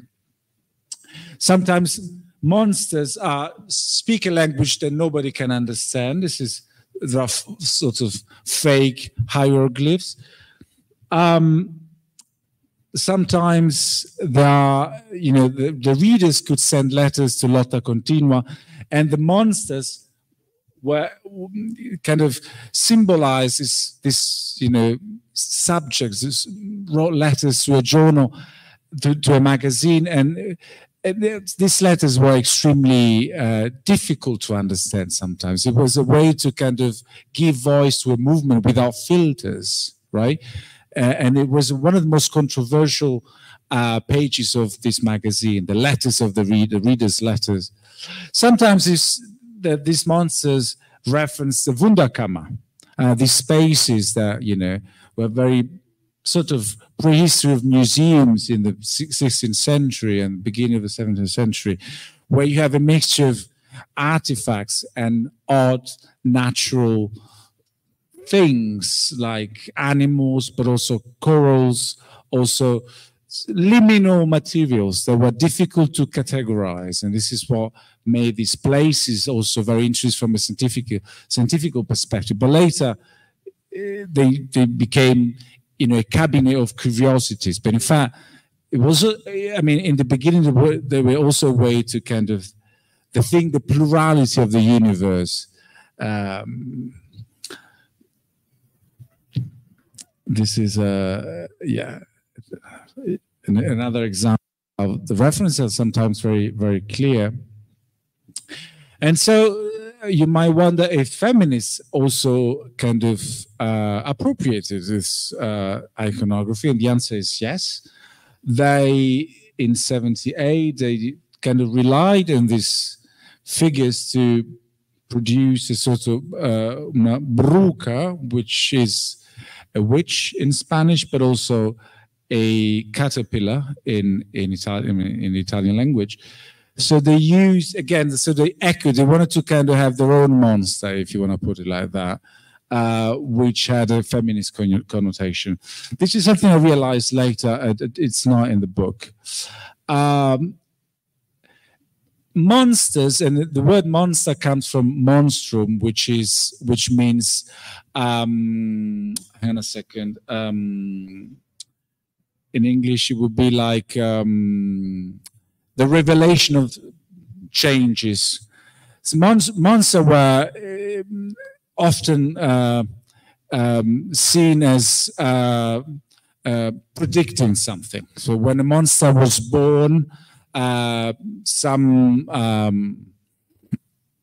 people were inquiring about the meaning of this birth. And it's also interesting to see how in the 80s, as the Autonomia movement continued producing monsters, the visual culture of the time is also full of monsters. Monsters as a sort of creatures that appear in a time of change. And I think the 80s are a time of change. You have, well, these are some examples of, some more, you know, popular monster, Alien.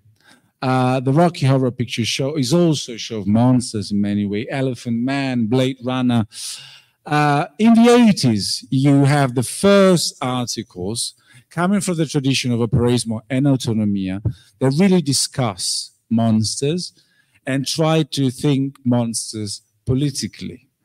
But the images came first. And so here you have other monsters. Frankenstein, of course, is a very prominent figure for the worker. The very last image, the monster begins to speak. Again, a monster as a figure of multiplicity, of a heterogeneous movement. Even so, you might, and this is to conclude, you might wonder, so how about Marilyn? And I asked one of the people who actually made this magazine, and he said, well, Marilyn is a vampire. But Marilyn is also the image of a sort of unattainable beauty. The state, this is a photo montage, and the man is a judge. And 7th of April is the date where a wave of arrests against Economia began. So this is actually a very tragic moment, and they decided to use this image, which is not, of course, an image of suffering, but rather an image that celebrates something, a sort of the beauty of a social movement that is being oppressed and largely prosecuted. So yeah, that was it.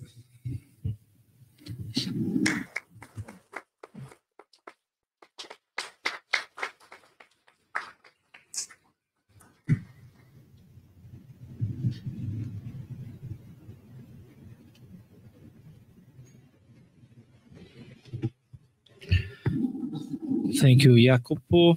Grazie tanto.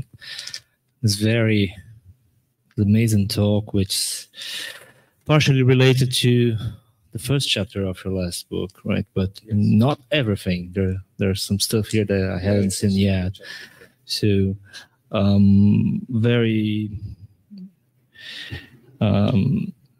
very good example of something that I wanted to highlight to students of how you manage to cross material coming from social history to art history and the study of visual culture. And as Jacopo said himself, and I would like to stress on that, we are talking about publications that have been long commented on with perspectives restricted to sociology or political thought. And Jacopo's works, the first one where I've seen this duly dealt in the terms of visual culture and art history.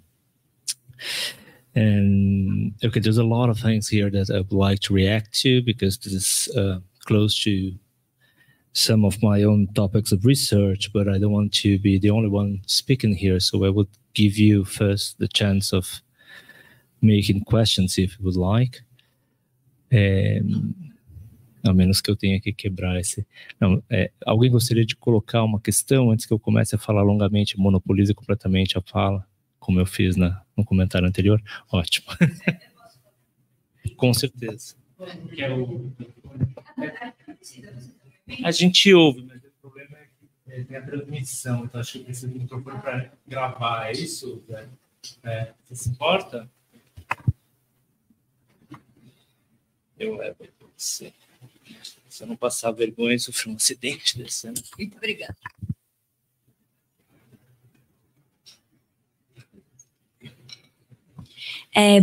Boa tarde, né?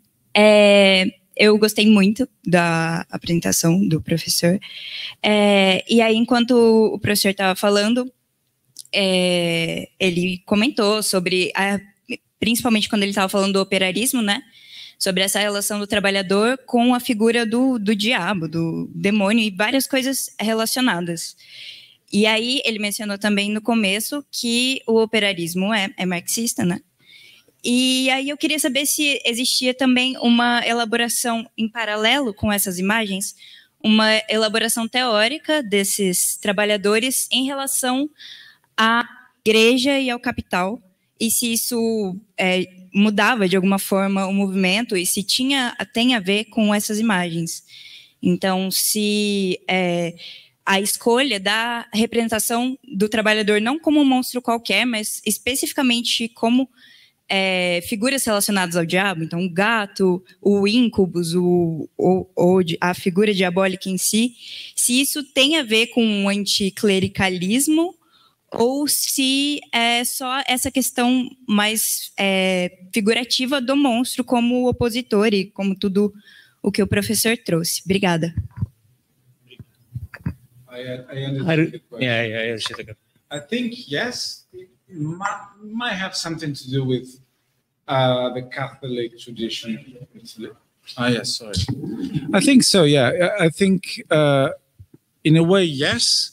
There's clearly, a very Catholic iconography. Also, the devil as the ultimate form of, the evil and the negative, something that cannot be reconciled with the state of things.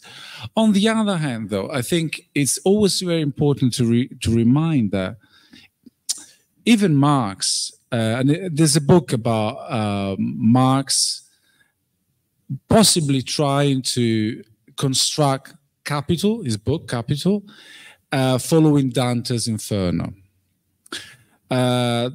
It's a literary scholar who tried to show that it was using some images and rhetorical devices to construct a book that reflected the structure of Dante's Inferno. It's not really important for me if this is true, but what I actually mean is that in order to construct a credible narrative or iconography, you need to refer back to what people are familiar with. So the reference to the church does not necessarily imply some sort of subconscious Catholicism.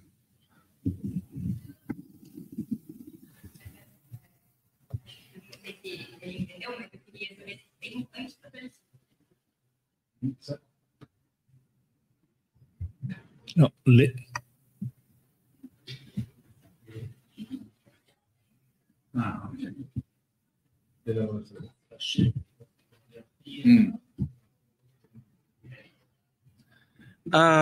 I don't think so. I mean, the church was, as is always the case in Italy, the church was both right-wing and left-wing. There were right-wing components, and there were also left-wing components. And operaismo was not. This is something very interesting. I found very little about the church. I think because the topic could have proven divisive. This is my guess. So maybe some workers were atheists, some were Catholic, but the topic could have divided them. So it was not an easy topic. So I don't think. No, I don't think there's a very strong anti-Catholicism. The feminists were definitely anti-Catholic because of the role of the church, in the legislation against abortion and so on and so forth. But the workers' movement was less so.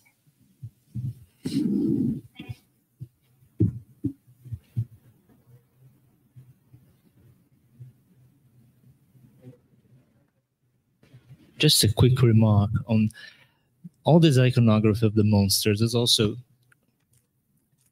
sort of like an anti-classical coming back, right? So because it reminds a lot also the iconography of the Baroque and this period and how neoclassicism has kind of suppressed this afterwards. Like if we think about Mascheroni, this kind of things, right? So it's something that we see coming back in part of the Romanticism, and then in some movements like Surrealism. So normally movements that were a little bit in the countercurrent of modernity, they tend to push this back. And which is interesting in that case that you're showing that it really seems like a surfacing that comes in a popular sector, let's say. Like it's not, they're not referring, some of the things really look like surrealist drawings, but I don't think they are referring directly to that, right? It's more. Yeah, I think the monster is really the figure of the negative. And they try to, as I said, they try to oppose an institutional left. They try to present themselves as the ultimate example of virtue, of truth and good, and the good, really. The saint is the opposite of the monster. The saint kills the monster. So they wanted to kill the saint. And they identify with this figure that eventually, I mean, this is, I was thinking of your research about situations. You have quite a few monsters in some situationist magazines, especially in the American, I mean, Ben Maria, and also the King Mob, the British section of the situations.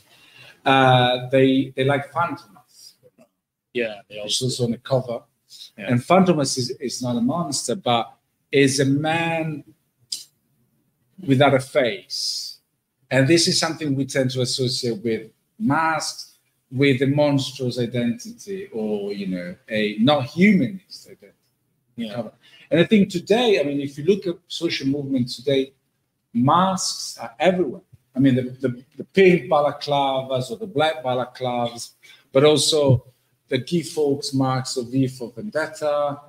They're all, you know, all ways to kind of to challenge the humanist connotation of social movements.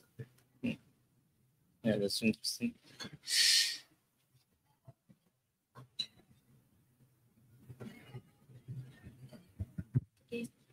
Tudo bem, pode fazer essa precisamente. Good afternoon. Thanks for the talk. The question I have is, I don't know, very basic, I guess, because my background on the specific topic is very reduced. And I don't even know if that's an aspect you'd like to elaborate on, but there was a moment in your talk in which you talked about, I cannot recall if it was in operaísmo or if it was in autonomia, that the strikes for them were not necessarily a way to negotiate, but mostly a way to find, I don't know, to try not to get the worker assimilated into an capital itself.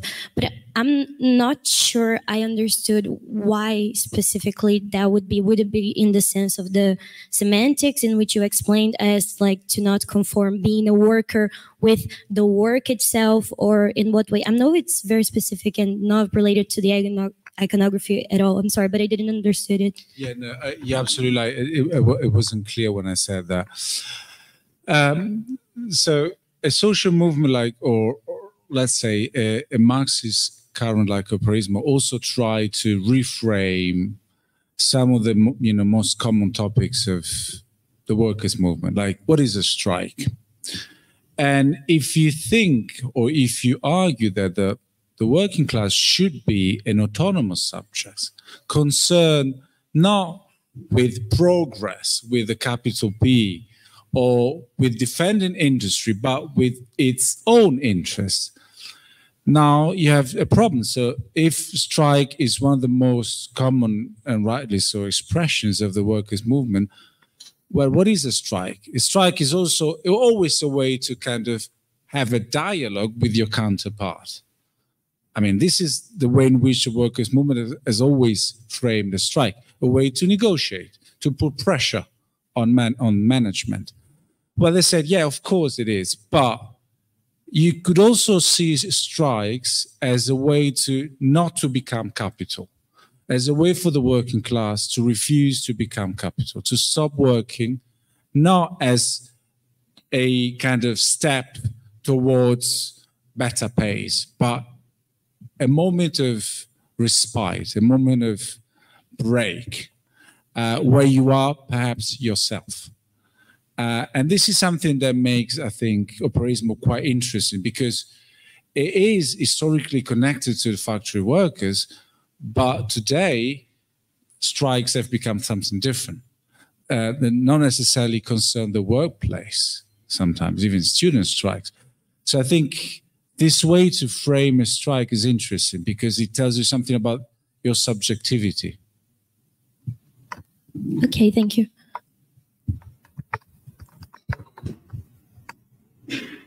Posso fazer?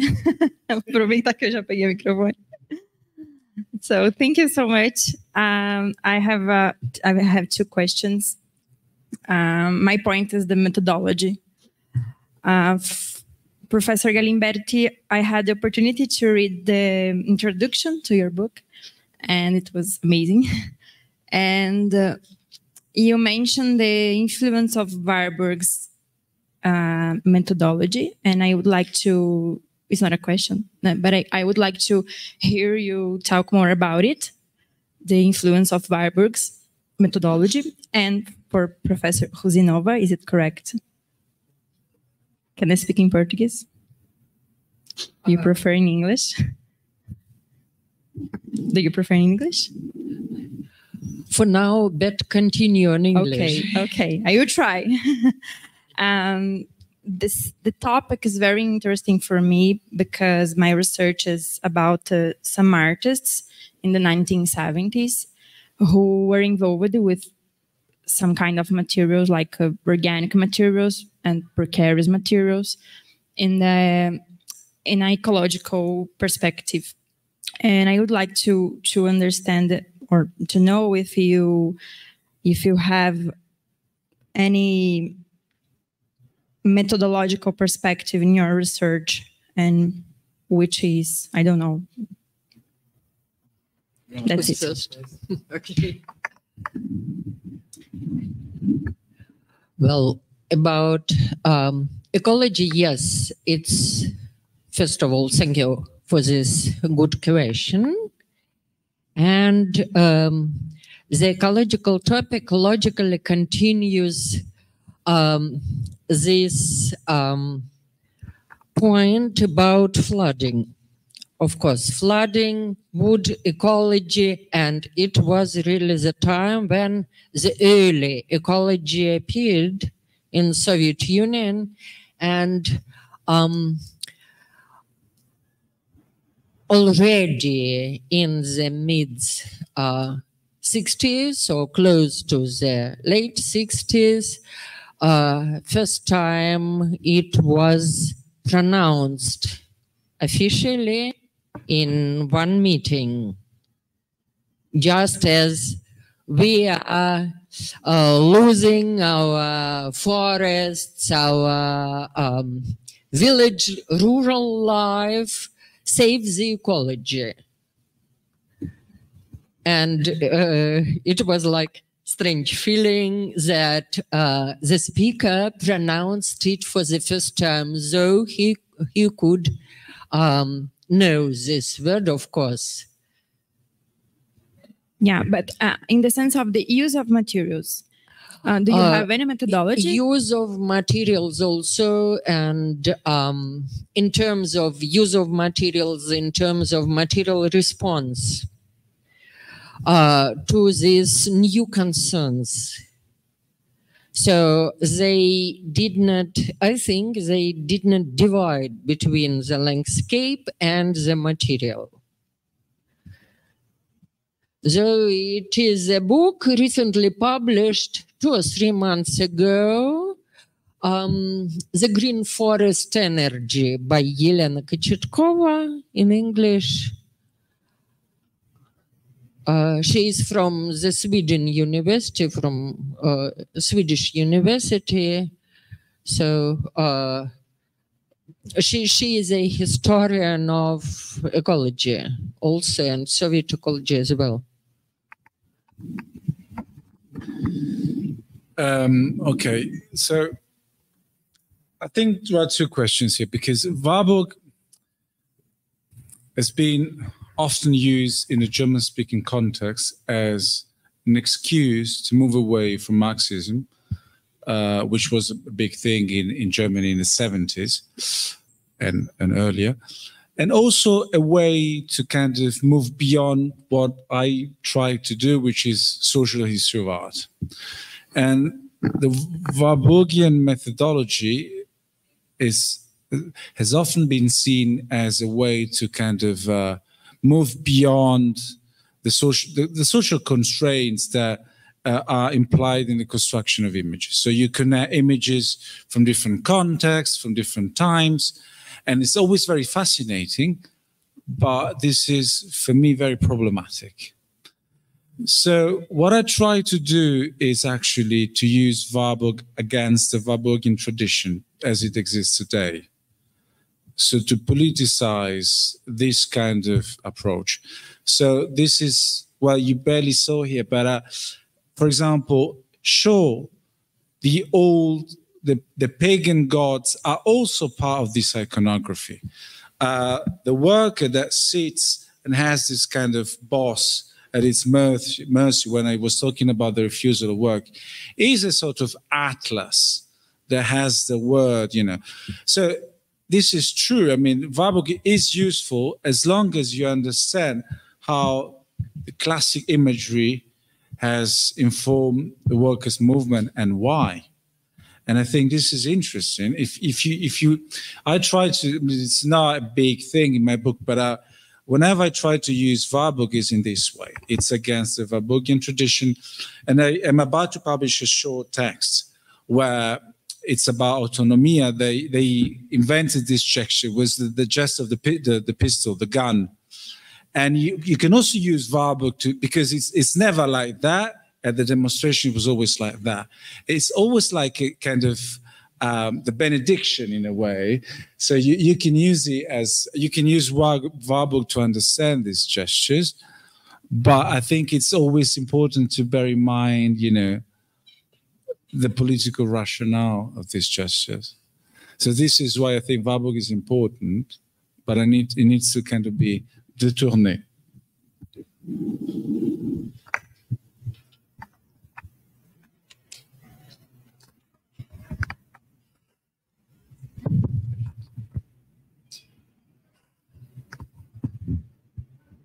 Okay, so I'll try to speak in English, but my English is pretty awful. So first of all, I want to thank you for the communications. I found it very interesting that in both communications, what is in they both approach, it seems to me like some kind of anti-Stalinist discourse in one way or another, like in the sense that the wooden sculptures are in a way like recovering some gist of the painters in the 30s, like Alexander Tischler, Alexander Drevin, that also recognize themselves as mujiks or peasants, poor peasants, I think. And in the paintings that they were made in the 30s, they could in some form elaborate the brutality of the collectivization of the lands, the so-called collectivization.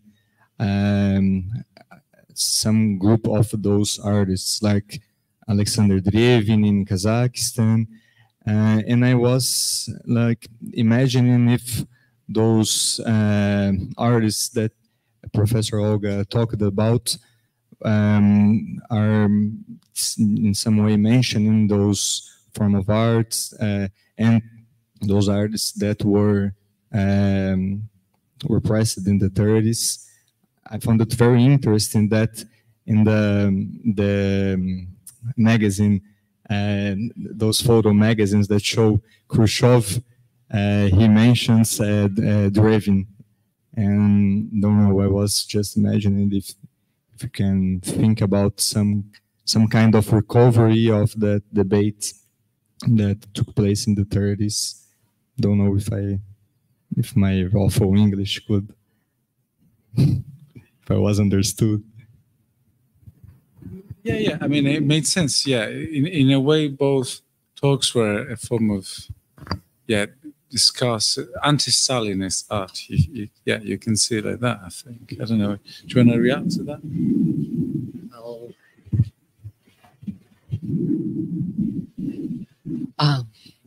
Well, thank you, and I was very glad to hear the name of Tischler. And yes, his colleagues.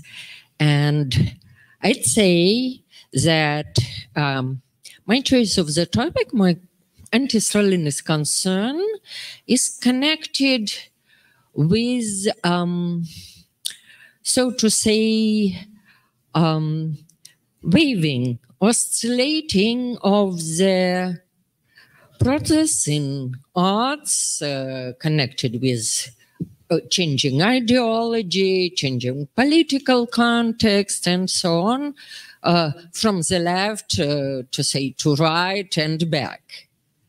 So what we can see now, or for last about 10 years in Russia, we have the direction to right, obviously. That's why it was interesting to look at these hostages of previous or two previous or three previous generations even. I think maybe saying that anti-Stalinist is correct, but maybe it's not that accurate. I would put it in a different way. I would say, yeah, well, in the case of operaism, I would rather talk in terms of anti-popular front, aesthetic politics. Because operaism is really, and this is possibly one of the most outdated dimension. I mean, the original form, the 1960s one, the 70s is a completely different story. It's really the idea that the working class does not need the petit bourgeoisie, the middle classes, is autonomous. So the popular front politics, which is partly Stalin, I mean, it's also what Stalinists wanted in the 30s, but no, it's not the whole history of Stalinism, of course, is much more humanist, also because try to appeal to, you know, any kind of the fellow travelers, so kind of middle-class intelligentsia that was anti-fascist. So I think it's anti-Stalinist in the way in which Stalinism was also internationally embodied by the popular front politics. If I don't know, did it exist in Brazil, like some popular front in the 30s?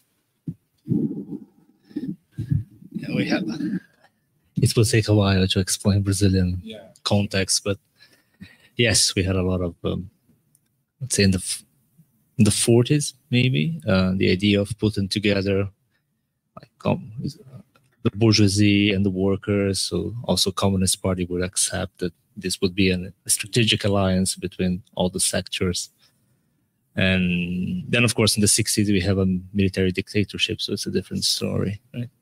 But I think they can understand what this means, right? A ideia de uma frente popular. Bom, a gente acabou de viver, né, tentativas de frentismo, mais ou menos o que a gente passou agora. A ideia de constituir uma frente ampla de setores progressistas da sociedade, né, seria a melhor maneira de se combater alguma coisa. Em momentos de desespero, a gente cai nessa história de novo. E então ele está sublinhando que para essa geração, né, para esse movimento da década de 60, a ideia da autonomia da classe operária é muito importante, portanto, ela não passaria nem mesmo pela tutela do Partido Comunista. Né? I think there's also something that is important to stress in what you show. That it's important to stress to my students, especially in the course and the undergrad course. This is very typical of the 60s, the idea that you need to avoid administration, right? Like everything is controlled either by the state or by the party, so you stress this out already in your talk. Então, essa ideia que eu comentava na aula passada para quem é da graduação, né, de que é uma percepção muito da década de 60, de que há, de um lado, uma dominação burocrática, no lado da União Soviética, mas no lado das sociedades ocidentais capitalistas também há uma espécie de dominação burocrática, porque é um capitalismo administrado, porque é uma época de presença marcante do Estado enquanto administrador dos conflitos sociais. E esses movimentos que emergem no final da década de 60, eles têm como proposta justamente escapar dessa dimensão da administração, né? Então eles colocam às vezes inclusive contra não só a frentismo, mas inclusive ao que seriam as instituições representativas da própria classe operária. Então a discussão do operaísmo está muito ligado a isso, a reformular a ideia de classe fora das suas instâncias de representação tradicionais. Por isso que olhar, como o Jacopo fez, para construção visual desse movimento é muito importante, porque eles estão justamente tentando romper com uma forma de representação política, o que significa também ter que romper com uma forma de representação em sentido mais amplo, portanto também de representação visual. Justo? Vocês acordam? Paula, please. I would love to hear a little bit more about the question of floating, because that really reminds me of a film by Davchenko, Poem of the Sea. And also, we talked a little bit about the relationship of those artists with the art that came before. And you even mentioned tattling, so I would like to hear a little bit more about that as well.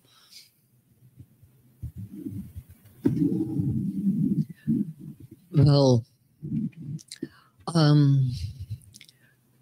the relationships with the older artists depended on the group young artists belonged to. For instance,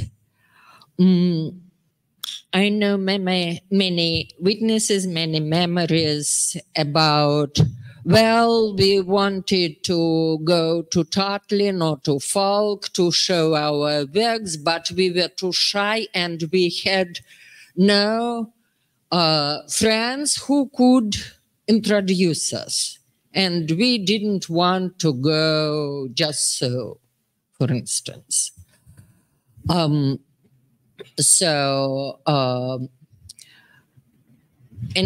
Another point is that there were 3 F, so-called, in Moscow: Falk, Favorsky, and Van Wiesen.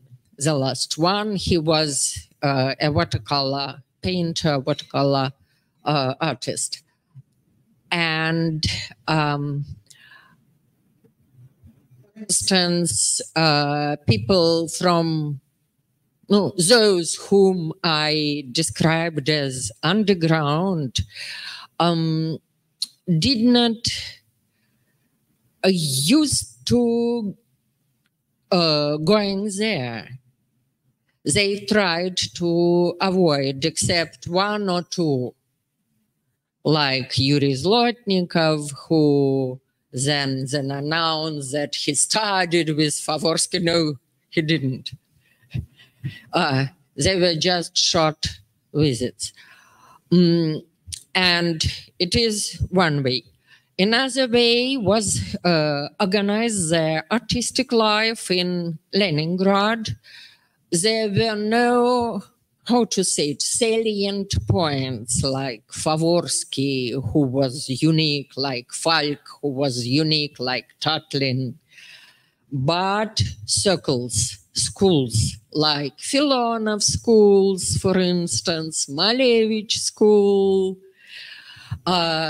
which preserved, which survived. And it was like a general teacher or collective teacher. It was another way. And about Tatlin, last years, people who knew him told that he was left behind in 1932, and nobody needed him, though he worked for theater a lot, for theater decorations, and over these constructions like Le Tatlin. But some people wrote and said orally that last years he was in no need he was in depression. There were the terriblest years of Stalin regime from 94, 98, when all museums of foreign art were closed, when collections were disbanded, when all constructivist art and early avant-garde was in the cellars. So people, just museum visitors, could not know anything further than the mid-19th century. So Impressionists, no. Rodchenko, no. Tatlin, no. Yes, as we heard already. And Tatlin was in crisis, in depression. Maybe that's why he started to develop his third model of Le Tatlin. And only his former pupils, like Alexei Zelensky, there were two more, were accepted to be with him. But Favorsky and his Red House was open to public. It was also, well, maybe it's a topic for longer discussion, of course. I wanted to say just something about the Soviet avant-garde, which is, of course, a big topic in the kind of intellectual debates around operaismo. Some very prominent historian of architecture and of art, Manfredo Tafuri, wrote a book which was deeply inspired by operaismo, and it also addresses the Soviet avant-garde. And so maybe this is just, let's say, one aspect. The debate was more complicated than that, but they were very critical of the Soviet avant-garde because, well, for many reasons, but I think one of the main points was that, how can I say? Well, I guess the main point was, well, the avant-garde, it's a kind of something that you find in Boris Grosz in his books about 20 years later. So the argument was, well, they wanted to change society. And so they adhered to the 5 years plan when Stalin came to power.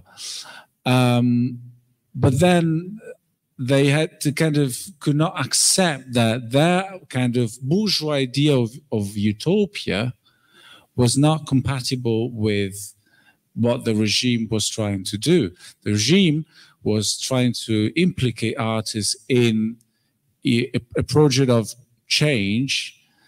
So there was, what Operisti tried to do was a kind of class critique of the Soviet avant-garde. Say, well, you were bourgeois artists with a very bourgeois idea of utopia, and now you can change society, but it's not the way you would like to do it as an artist. And so it's this kind of reading of the Soviet avant-garde. Yes, I can but agree. And as for Boris Grosz, I'd say we should take him also critically, especially Gesamtkunstwerk Stalin. Yes, where he argues that the early avant-garde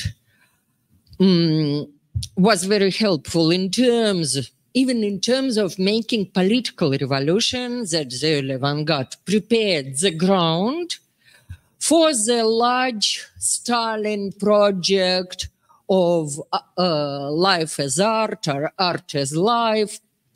But it's kind of simplifying, because before Boris Grosz, the first book on totalitarian art was published in English with the title Totalitarian Art, excuse me, by Igor Glamstok.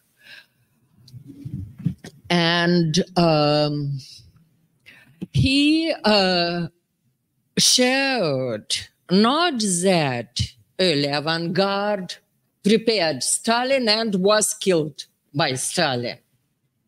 It was, as he argues, it was the favorite legend of the second avant-garde, that the first avant-garde was stopped, was catched and captured by Stalin, and then something else started on this ground, but something else.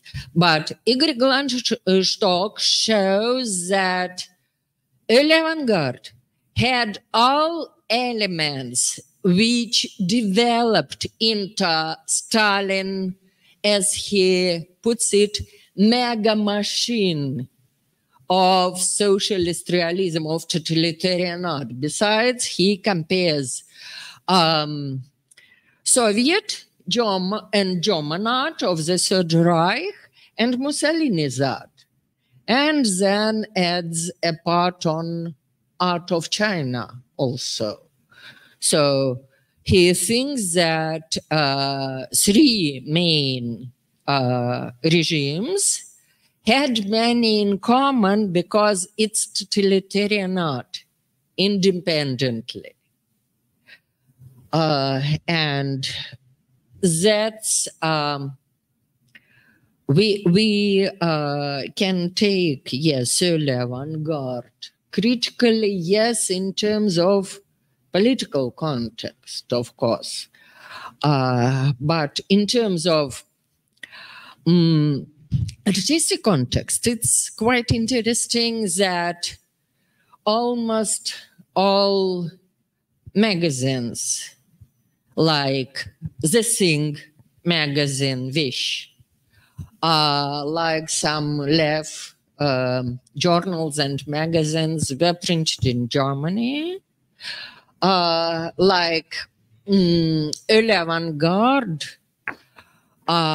was looking for the way to go there through Bauhaus, to say.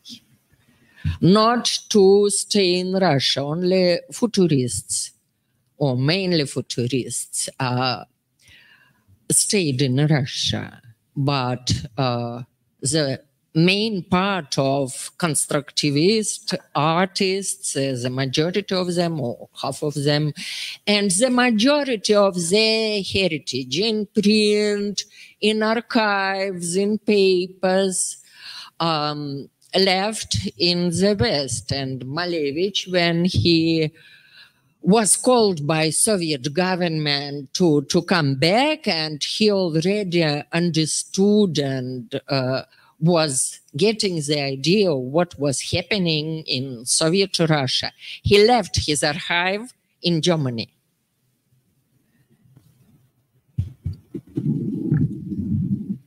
Yeah.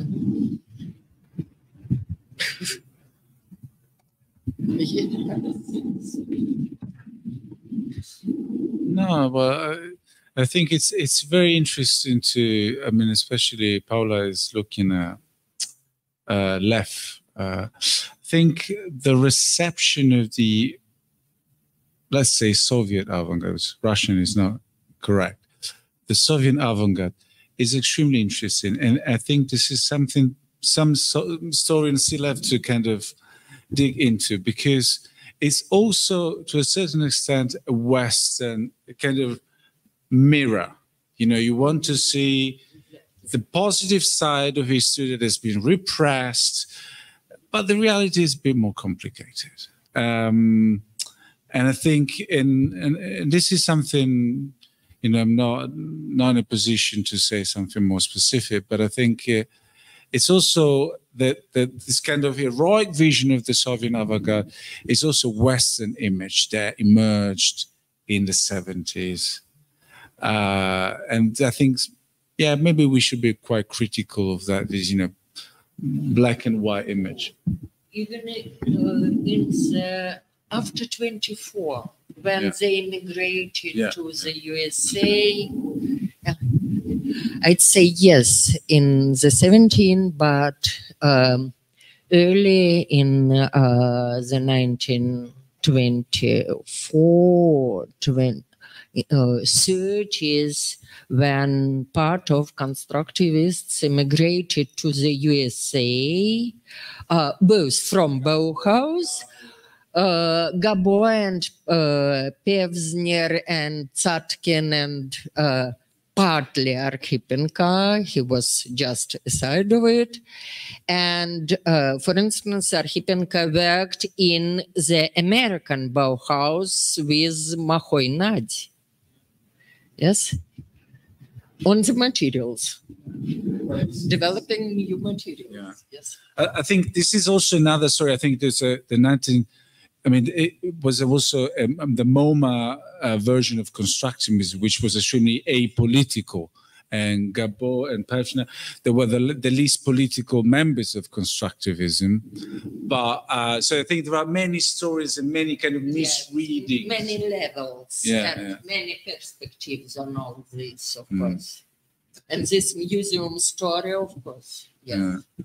But there are, I mean, I'm a big, fan of Soviet avant-garde, and there are more and more books coming out now.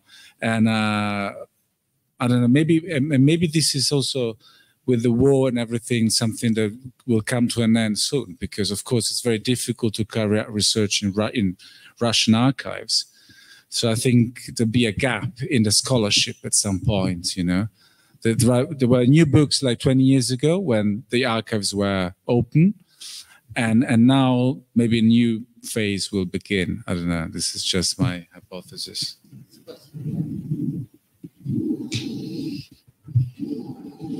Okay. Thank you very much. We have touched many different subjects and very interesting subjects. So I'm really thankful for Professor Jacopo Galimberti and Professor Olga Rusinova for their lectures today, for their patience to answer all our questions, and also thankful for the students who came, especially for those who didn't leave. And so I'd like to bring this roundtable to an end. And thank you very much. And a last round of applause, please, for our guests.